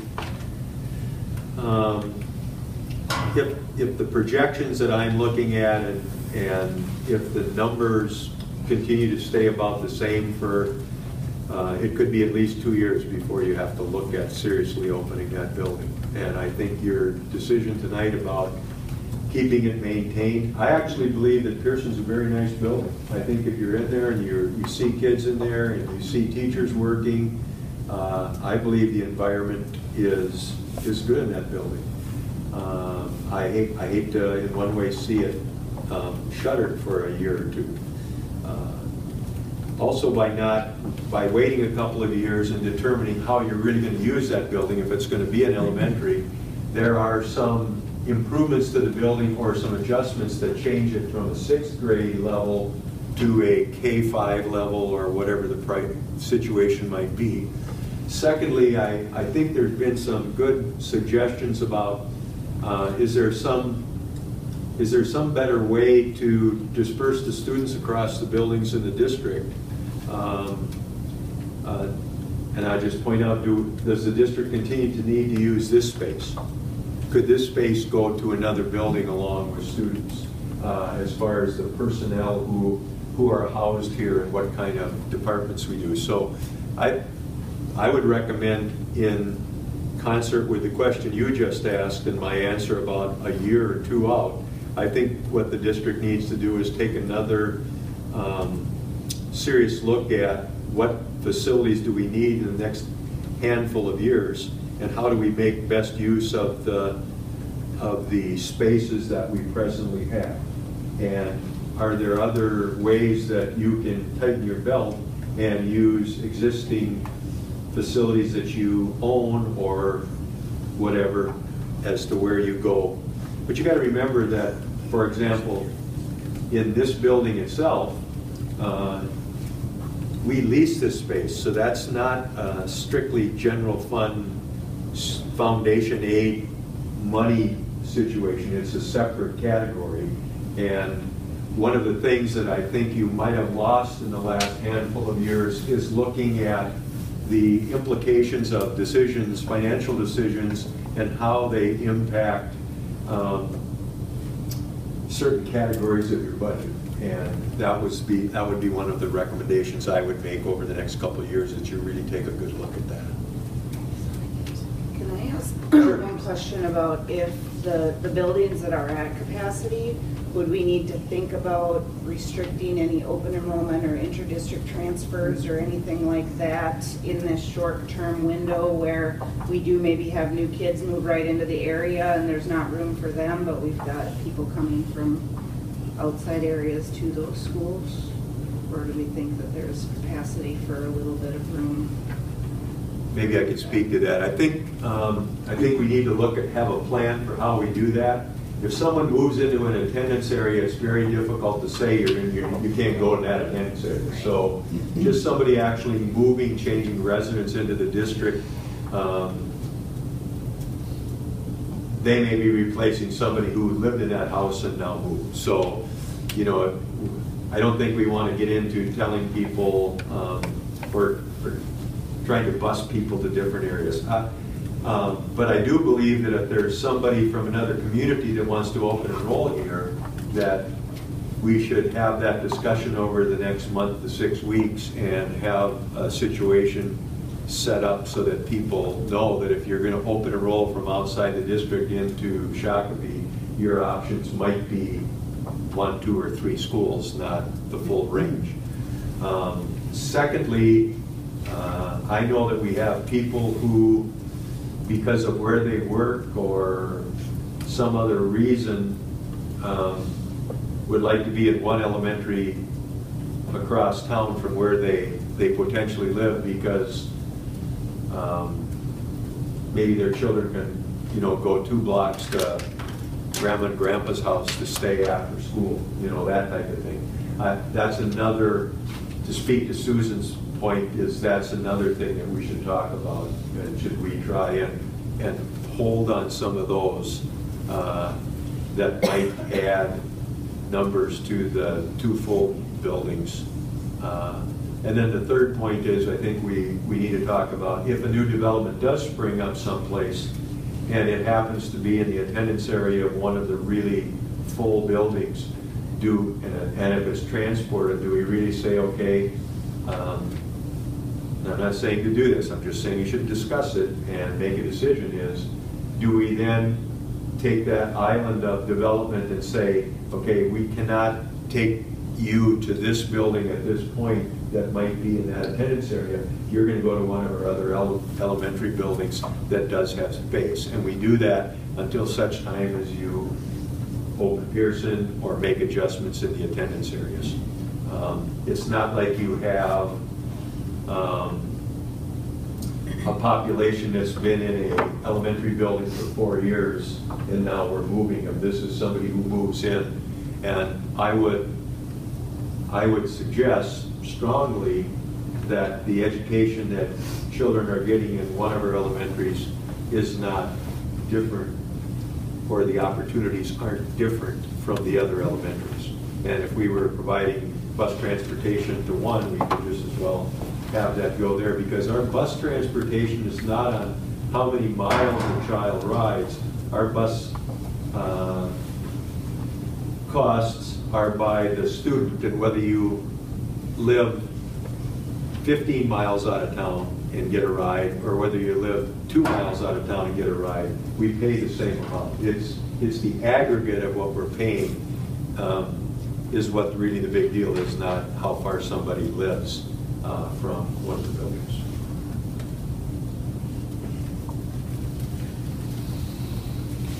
All right, well, I don't know if this was written by design, but there isn't actually an action item on here, but we can certainly add an action item on here to accept your recommendation. We just didn't put words in your mouth with a particular motion, because I hesitate to sometimes do that. I don't want to paint you in the corner. But if you believe that to be the case, it's just someone just needs to make the motion to not open Pearson as an elementary building for 2018-19 and direct the administration to make appropriate adjustments. So we recognize that we'll be able to shift some of that cost over, defer a little bit of the high school. We recognize that by not opening up Pearson as an elementary, that would not preclude us from repurposing that building should we decide that there is a better option for us that works within our financial footprint here. So it's not like we're going to throw boards and nails up and leave it there. We have options. And that building's too good to not. You just don't.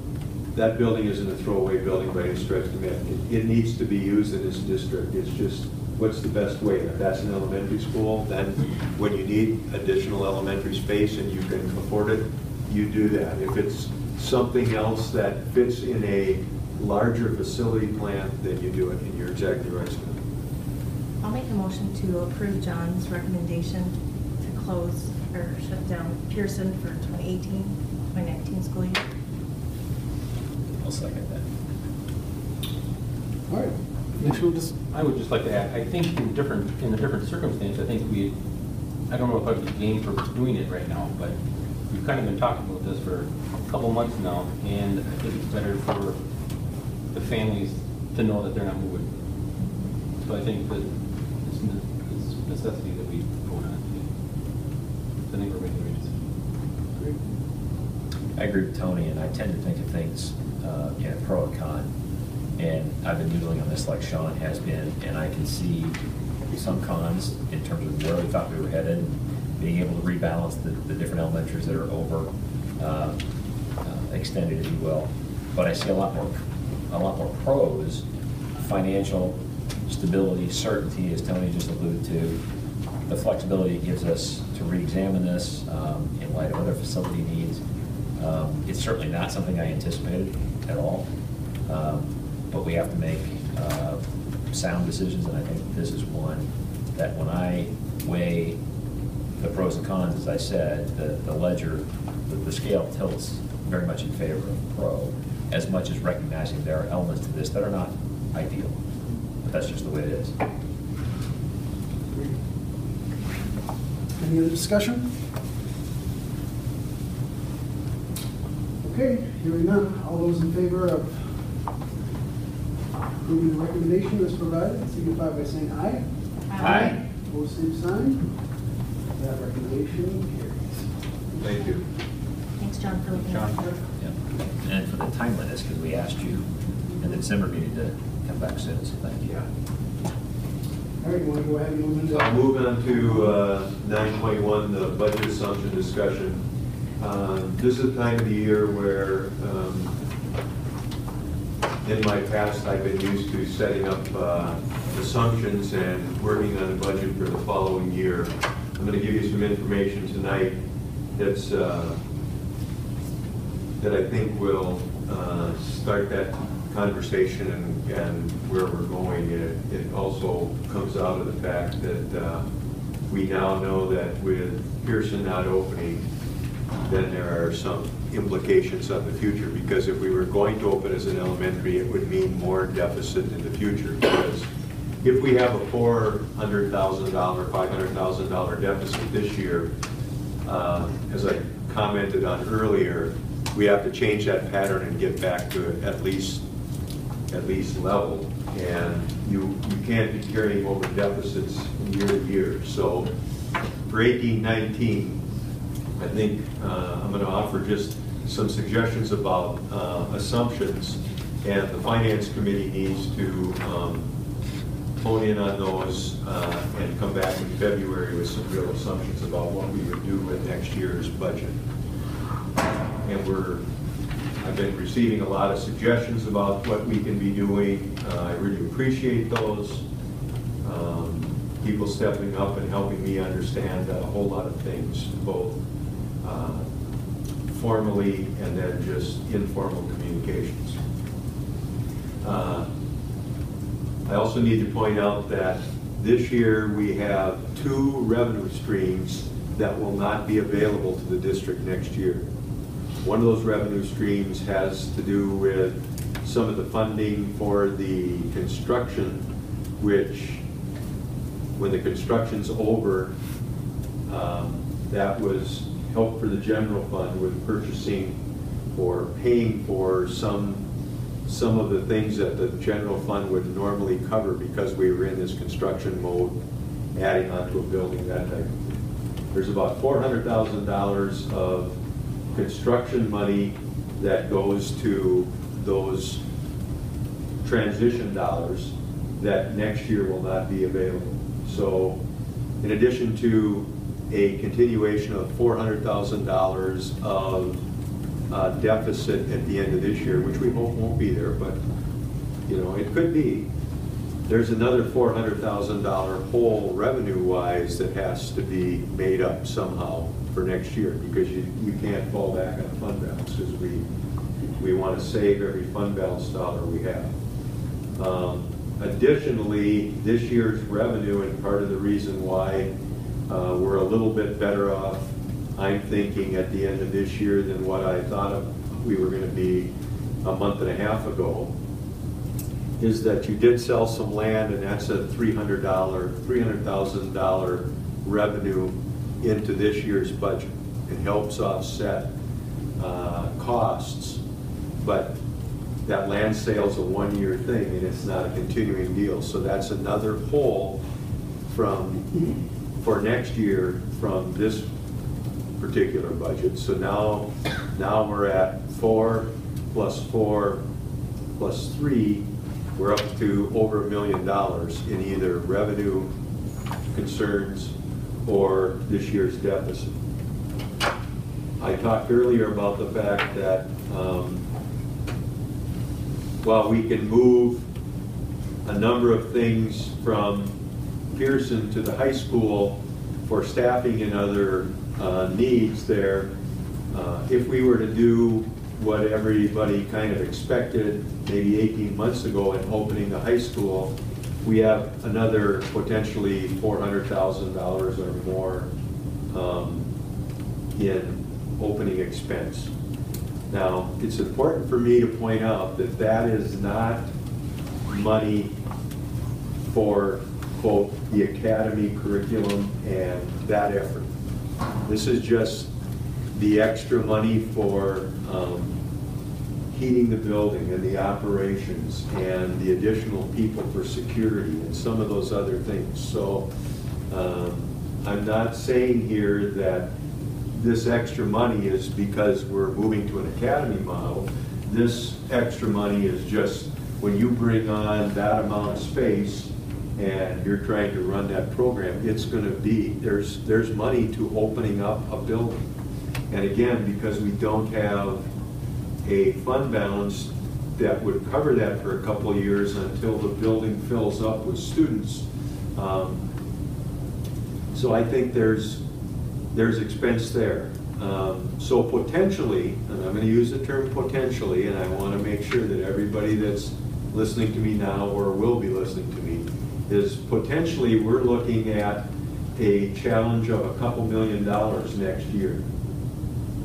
A couple $2 million of either revenue that was available to us this year that we can't get, or other types of expenses that could be there.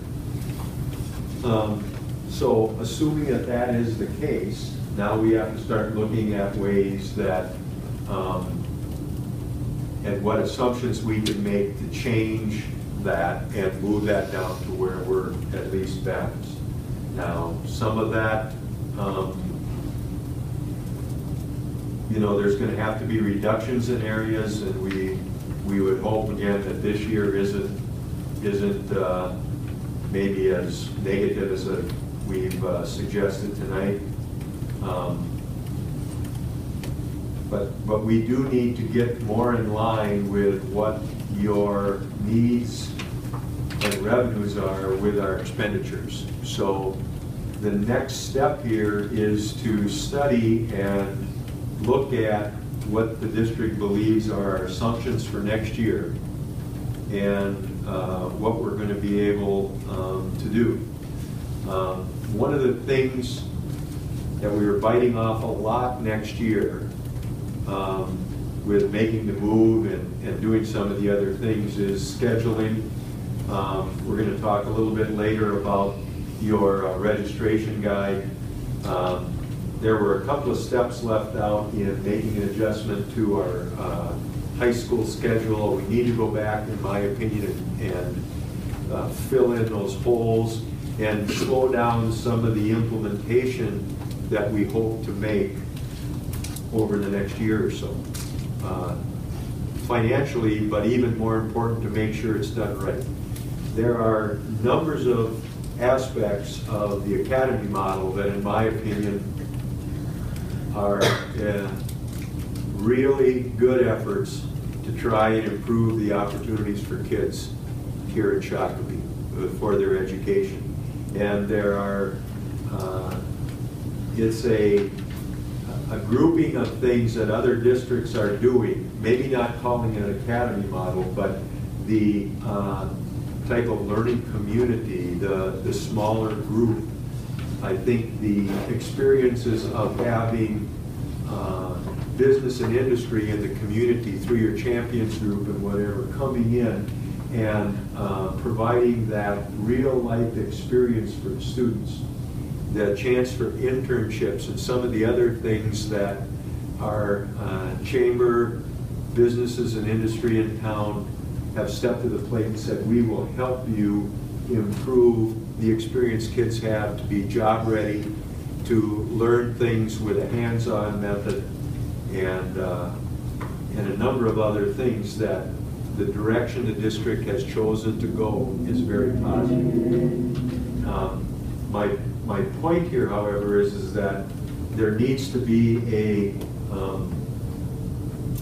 every point needs to be well thought out and planned for and then financed, so it doesn't, so there isn't some gap that ends up causing us an issue after the fact. And so part of the situation along with the funding deal is that there's just some things that we need to make sure we have right in a step process. One of them is the schedule, and we haven't had total buy-in to the schedule. So we're actually planning to try and go back and fill in some of those gaps as part of our planning for next year. We haven't settled a thing with our contract regarding the adjustment of the schedule, so we're working on that. That's one of the things. There's just some different things. So I guess my point is that what I'm going to recommend tonight is that we understand, first of all, one of our assumptions is there is going to be more expenditures projected for next year than revenues. So we're going to have to figure out how to balance that, and we can't go in and use fund balance to offset that or give us some time. We're going to have to take that head on. As I said, we're presently working, looking at other schools about some of our expenditures and how those match up with other districts. Do we have more in some cases than what other districts are doing and are being successful with? You know, where can we make adjustments that everything will have some impact, but how do we prioritize the impact? And where do we go to get the things that we need to do to get to that dollar figure, but have the least impact? And so what I'm suggesting here is that the board tonight agree that the finance committee of the board work with the administration to work on those assumptions and things over the next 3 or 4 weeks, come back in February with, number one, a revised budget for this year, and get you to approve that, and then start laying out some of the things that need to be done for us to reduce our expenditures, if there's any way to maximize some other revenues that we don't know right now, and get to where we have assumptions set up that then can be followed through on till we get to having to adopt the final budget probably as you should be. And I know it's a big number. Hopefully we can whittle away at that. I think there are things that we can do to do that, but there is going to be some pain with this. We're going to have to, in my opinion, not do some things that we would really want to do. I think the main thing is to make sure that whether it's maintaining some of the quality elementary programs, some of the hopes for making improvements at the high school with some of the aspects of the academy model, doing things in 6, 7, and 8 that make sense. We need to look at all of that and figure out how do we do the most we can on behalf of the students in the district and do that within the framework of what our finances will allow. And I don't really have more to say about that tonight other than you have a general idea of how much I think that problem could be next year. And the fact that I believe we need to be using the finance committee to be the sounding board and help us direct some of our work, and then be bringing that back to the board, maybe at the second meeting of the month, the instructional meeting portion, and then to have some more things for you at the February meeting. I will again stand for questions or listen to any comments the board members have.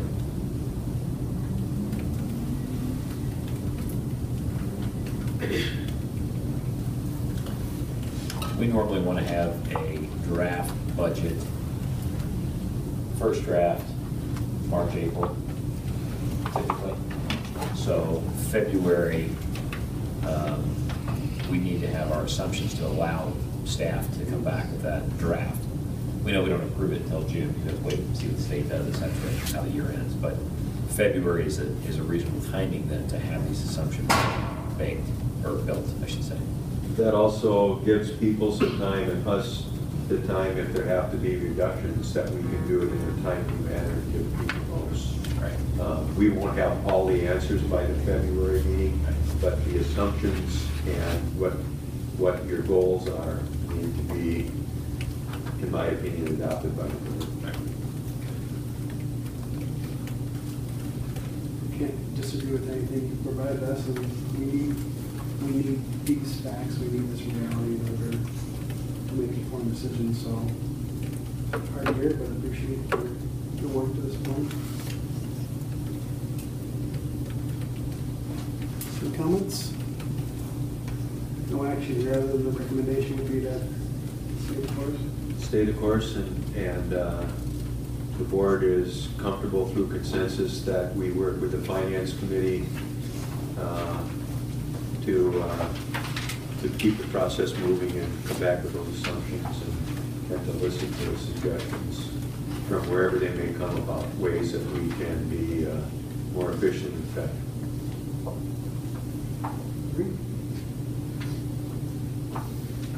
Okay, we'll move on to 9.2. I'm just going to make a quick comment here about where we're at. Our facility rental things are becoming outdated simply because we haven't acted to change those in a while, and secondly, with the new nice facilities you have, that we need to take a look at, you know, how are we going to charge for those things? So the staff has put together a draft sheet of how we might change that. This is not board policy. This is simply setting fees for using different aspects of the facilities of the district, and then what kind of support services somebody might have to pay for. And what you pay depends on whether you're a school district activity or some other kind of supported Shakopee group, or you're coming in to make money by using our facilities, or B, you're from outside the district and you just need to use our facilities. So we gave them a draft tonight to look at. I believe the committee felt pretty comfortable with what that draft was. We will make it available to everybody starting tomorrow. I wasn't looking. We said it got in here that I was going to provide copies. We will put it up tomorrow, and we're not taking any action tonight. So that how it was phrased here is on me, and I apologize. I think there are some legitimate steps that you go through to do this type of thing, and the Finance Committee is the first place. We'll also talk to the Citizens Finance Committee, tomorrow night or sometime this week. And then we'll come back with that recommendation, and we'll take input from anybody that sees it or whatever. But it basically, as I said, still differentiates between what kind of a group you are, whether you're one of our school-sponsored activities, whether you're something from the city or some group in town, and then what your intent for using it is. And if you're using it for fundraising or something else, then you're going to pay some fees, and we're going to differentiate more, is the recommendation, between, let's say, using the field house, which is a new facility with extra stuff, versus using an elementary gym.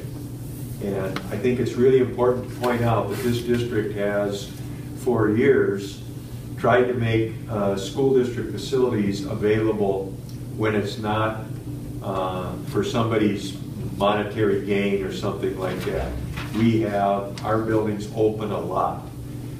The reality is, when you open something like the field house or something else, now you get people that are using it outside the regular school day, weekends, different kinds of things. Plus it's kind of upscale because there's 6 courts there versus just going to an elementary gym where there's 1, right? But I don't think that I would recommend it. I don't believe the board wants to just say we're not going to do things. But if you do want to use one of the more higher level places, that you're then going to have to, you're going to have to pay for that. That we just can't let that go. And so that will be evident in what our initial draft was. It's just a draft. It's a strikeout. We don't even have a clean copy. Take a look at that. If you have feedback, let us know. And like I said, the board committee, finance committee, will be working on finalizing this. We'll also be talking to the city because we're great partners.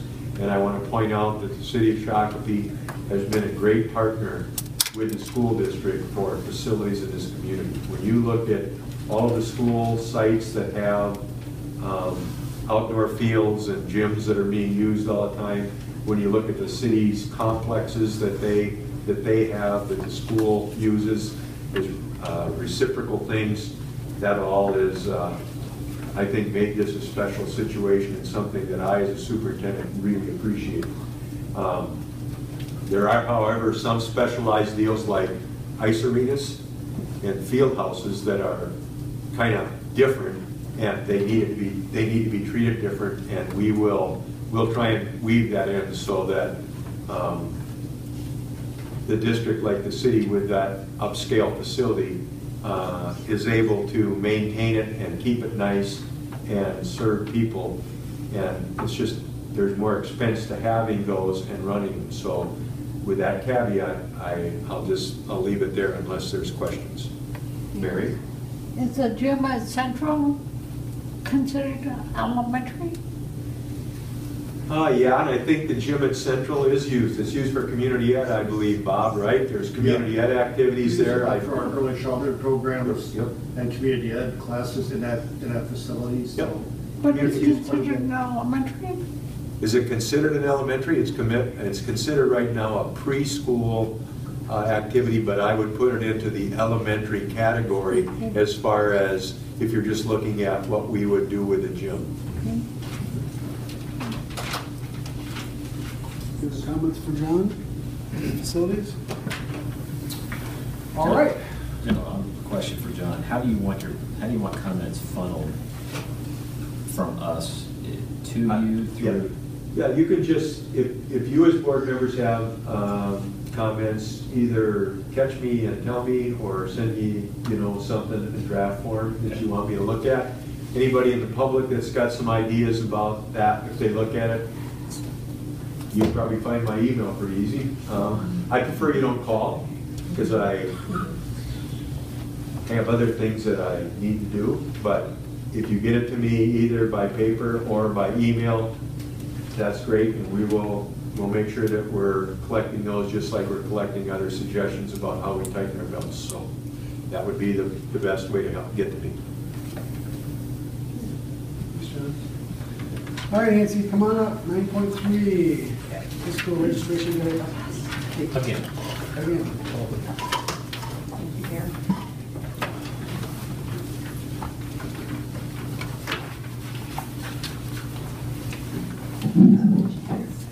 So we uploaded to Board Book today the full high school registration guide. And as you know, you acted already today on the middle school guide, which got right before winter break, and on the course proposed changes on courses for the secondary level. One piece, though, that John and I wanted to kind of talk through with you is the change at the front of the registration guide for the high school, considering that we've determined that we'll be delaying the new schedule for at least 1 year and staying with the 7-period day that we currently have in place at the high school, which would mean that we would need to change a few things at the beginning of the guide as it pertains to the graduation requirements, basically delaying some of the implementation of the graduation requirements. So I always think of Reggie on these days because Reggie likes strike-through, but to keep things as simple as possible, this is from last year's guide, the packet that is there. That's just basically a delete, and this is the add, which is a 1-page document, which just shows that for our class of 2019, we will just keep graduation requirements as they are currently.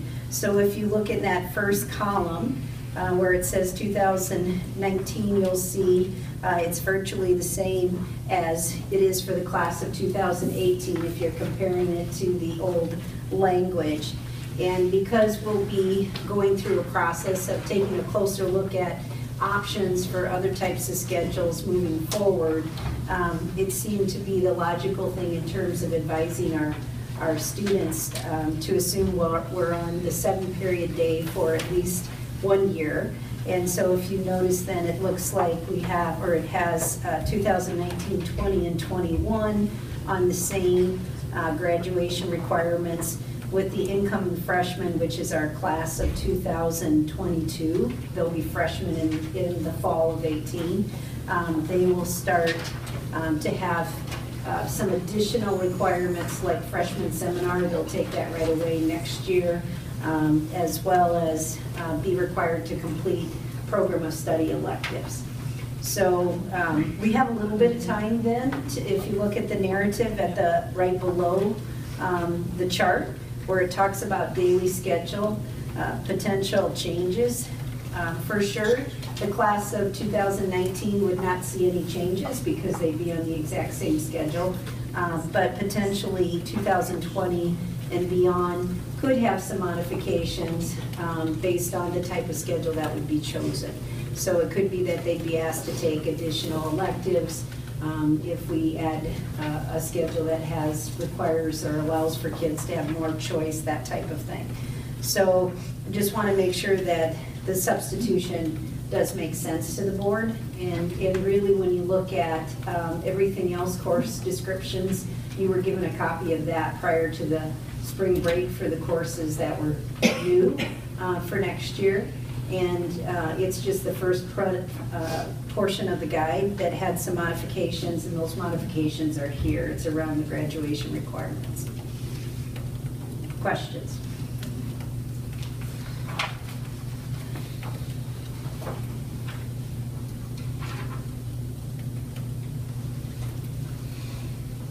Just want to read this right. So financial literacy will not be required. It would be dependent on our ability to get another schedule that would allow for that to fit within this, our graduation requirements. We're not recommending that happen unless there's a schedule that would make it more viable. So the real difference, this isn't a question, it's an observation on my part, I want to make sure I understand. The real difference between what we had previously and anticipated going forward in the block schedule, which would now not happen, is just simply fewer elective credit as part of the graduation requirements, but then there's fewer graduation requirements. So instead of the 60 plus, whatever it was, it's now the 48 or the 49. Right. So whenever you do graduation requirements, in fairness to families and kids, you always want to give them sort of indication of a 4-year look. And so without knowing for sure what the schedule will be beyond 1 year, the safest thing to do was to assume a 7-period day. So if you look here, 48 is out of 56, which is what you get in a 4-year program of a 7-period day. And then in 2022 and beyond, if we were still on a 7-period day, we would go up 1, so it'd be 49 out of 56. So if you notice the difference, if you just go across, you can see English stays the same, that's required by the state. Math stays the same, that's required by the state. Social studies actually exceeded state standards and requirements, so you can see there's an adjustment there. And then science, fine arts, all of those are mandated by the state. We'd be local control choosing to add freshman seminar and program of study electives. But, I'm sorry, Nancy, I'm going to try to put it in simpler English for me.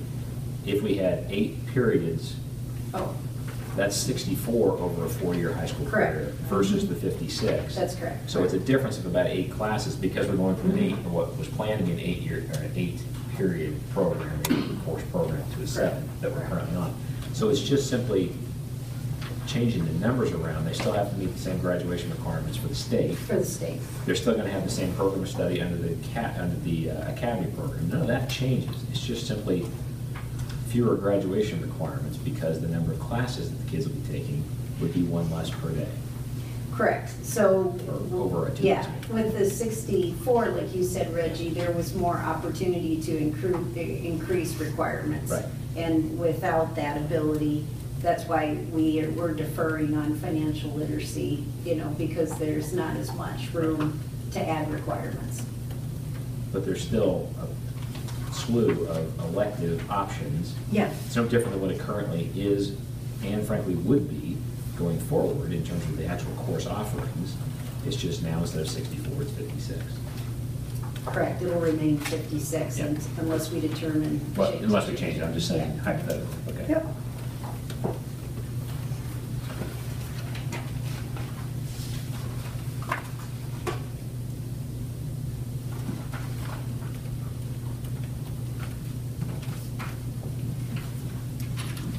So we're shifting, when it comes to the program of study, instead of it being this year's 9th graders, it's going to be this year's 8th graders. That will be the first class that will graduate through that 3-program academy.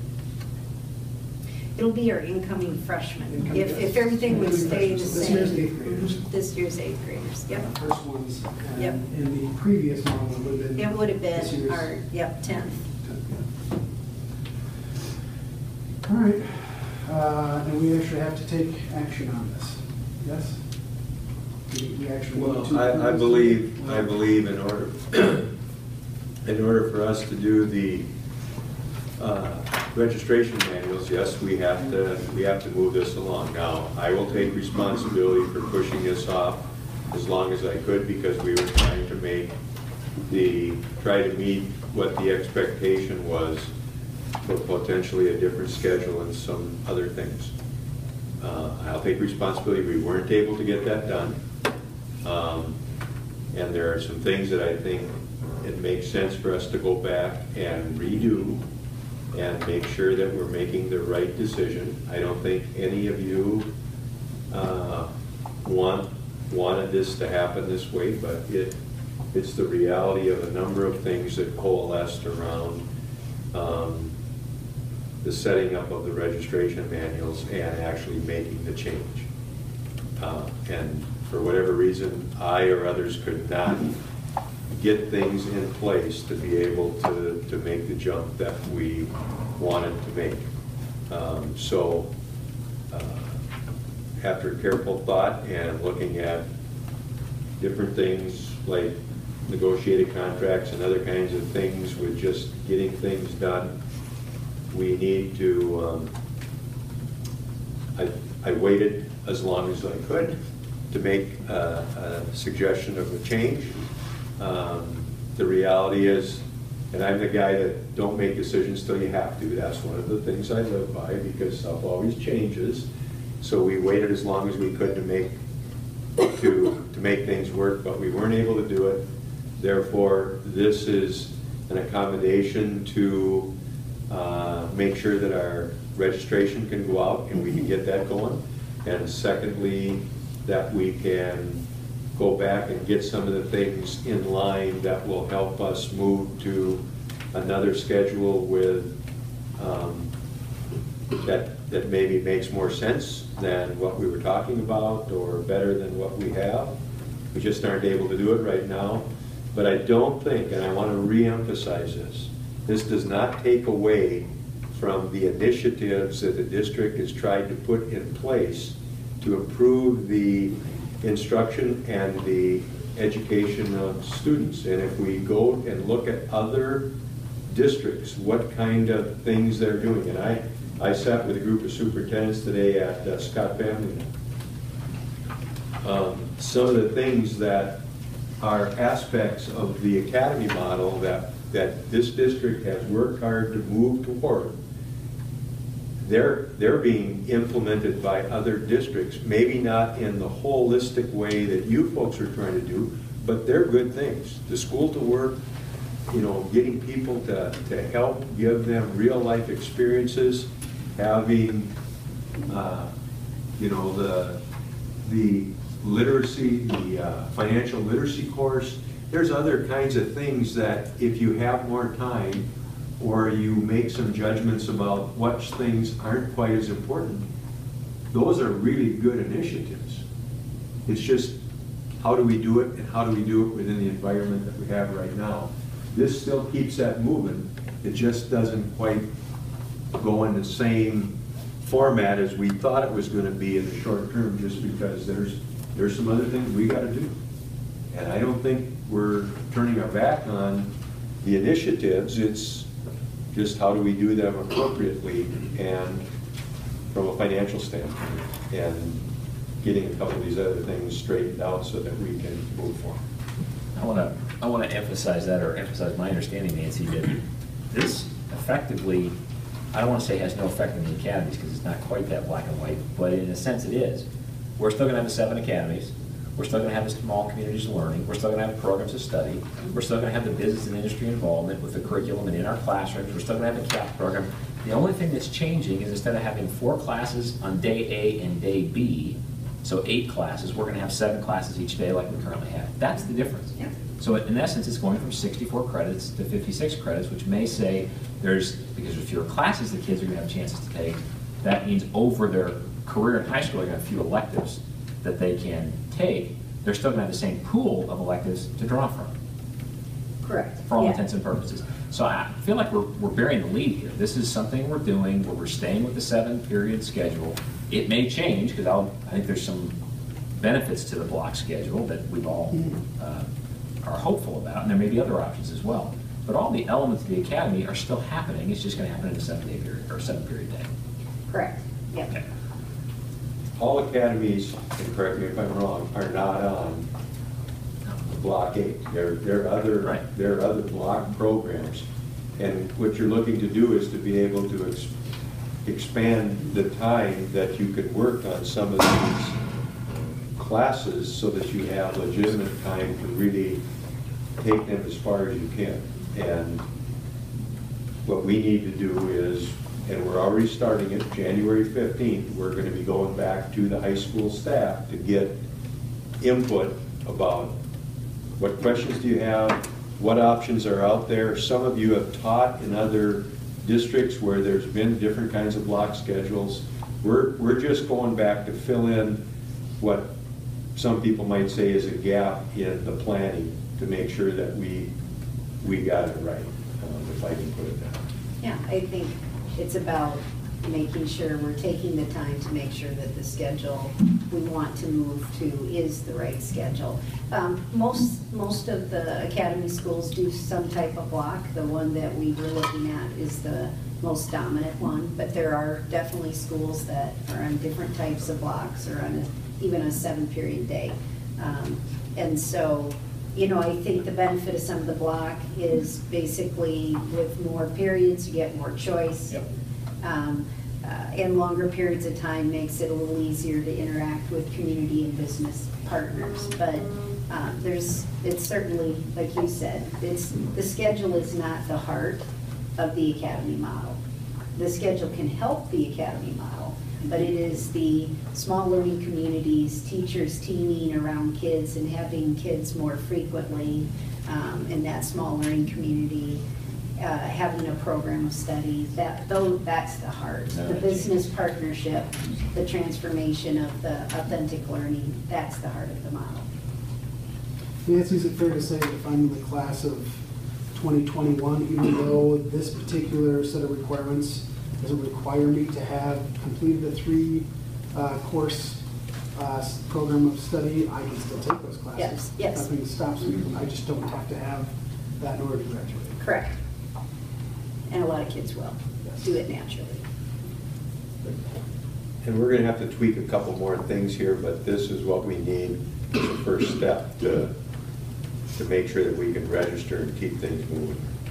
I think we're already expecting the students to, in the next couple, 3 weeks, Do the academy declare which placement. academy they want to be in. Those things are still going. Okay. Is it a motion we're looking for? Because if so, I'll Yes. phrase it as, I'll move that we adopt the revised graduation requirements as presented and the impacts that has in terms of implementation, such as schedule. Is that adequate? I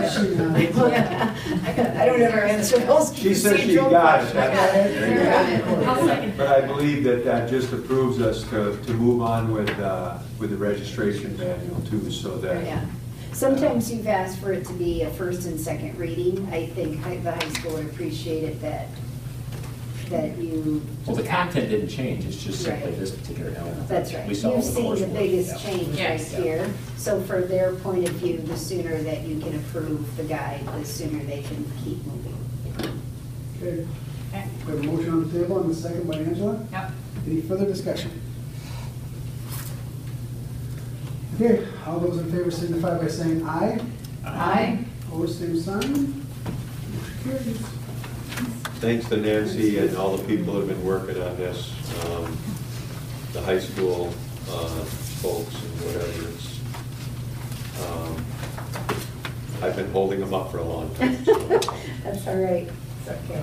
All right, item 10, new business action items. We do not have any of those. Item 11, other. We didn't have any other. I'm going to just want to raise one thing. For those of you that don't know, Mary's being recognized at the state school board's winter convention conference, where school board members from all over the state come. It's quite an accomplishment to become a 20-year board member. And there's been she's had other accolades as well, but this is a big deal. There's a special recognition on Thursday at the conference or the convention for Mary and some other people that have made those 20 and 25-year kind of things, and we should all be appreciative. I know I am, because I worked with Mary for a number of years for that kind of dedicated service over time. So, congratulations.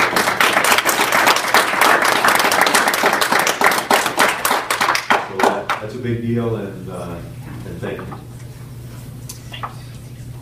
All right, item 12, any committee reports? School everything on the table, any committee reports? Mine is out for December. Okay. Sean? Travel safe. Bye. All right, item 13, recognition of visitors to the board meeting.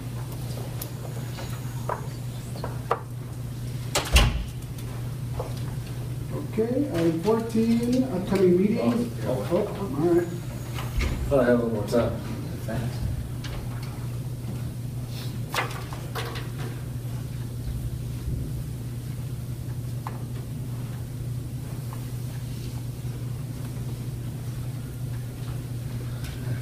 Lou, Gene Grugel, 1862 Pinstamon. Thought I'd just step up and say I kind of won almost a summation. It hasn't quite been a year since March, but a lot has transpired in that amount of time. Really, frankly, it's kind of disappointing, but I think the taxpayers have been sold a bill of goods for quite some time, and that's the disappointment. First, we were told that the population is exploding, and we need a brand new school, or a second school, or a bigger school to fit all the kids. We need to compete against bigger schools with better populations and better tax bases. So we need academies programs, we need Vaughn Field, we need all of these things to make this competition be real for Shakopee.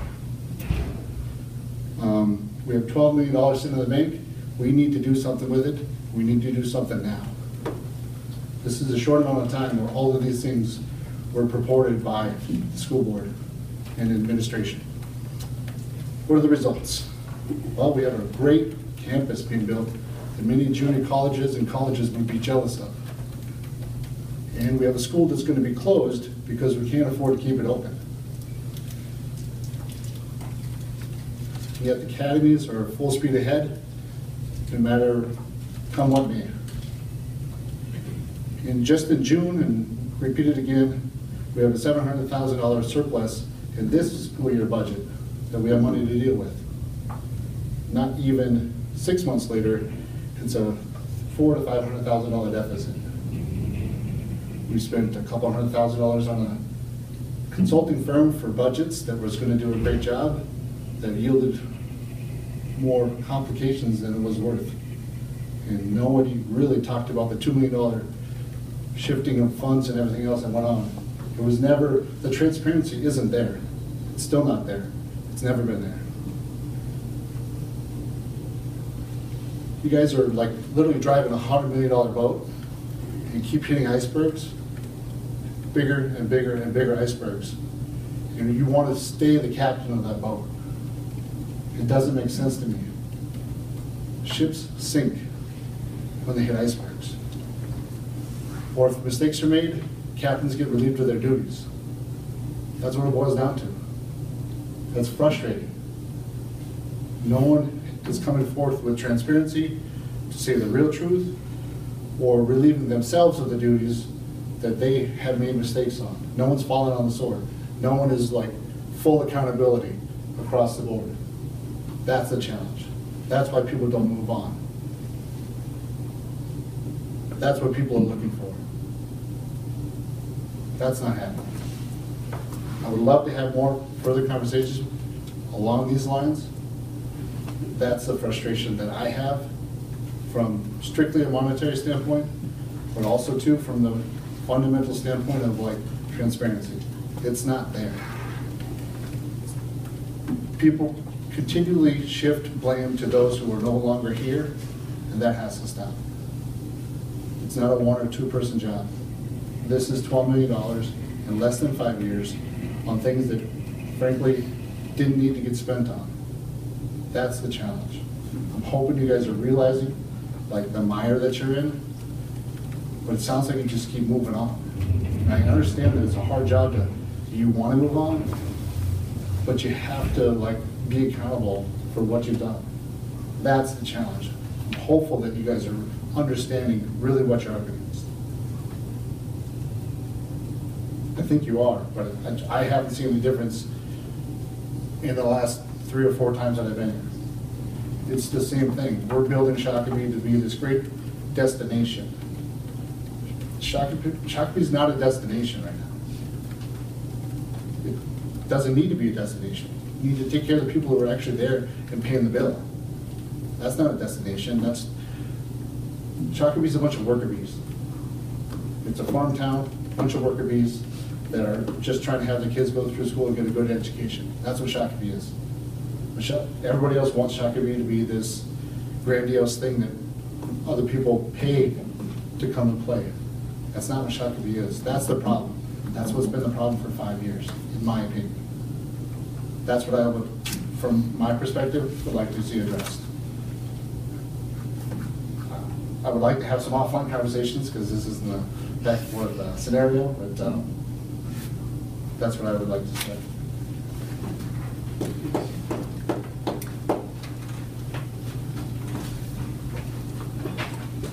Any other visitors? Okay, if not, we'll move on to 14, which is upcoming meetings and important dates. And I guess at this point, I just refer to the schedule that we just approved today. Talked on Wednesday that Reggie alluded to earlier, and we get back together with some policy setting and a learning session on the 22nd, talk on the 24th, and then CFAC on the 31st. No, that's communication. CFAC is Tuesday. Yes, correct? Okay, and we'll get these published as always. And just stay with status quo with our committees that we're on right now. Status quo at the moment is quickly as I can get these rearranged as necessary. The nice thing is we've got everything in one document, so hopefully it won't take too much work to make the changes. I will say, as we're looking at readjusting, there's a lot of meetings, a lot of events, and so board members have already been called on to do quadruple time, and that is not slated to change at all. So just prepare yourself for another robust year of meetings. All right, if nothing else, I'm going to go ahead and go to item 15 and move for adjournment. I'll make that motion. Thank you. Second, Tony. Any discussion? All those in favor signify by saying aye. Aye. Opposed, same sign. We are adjourned.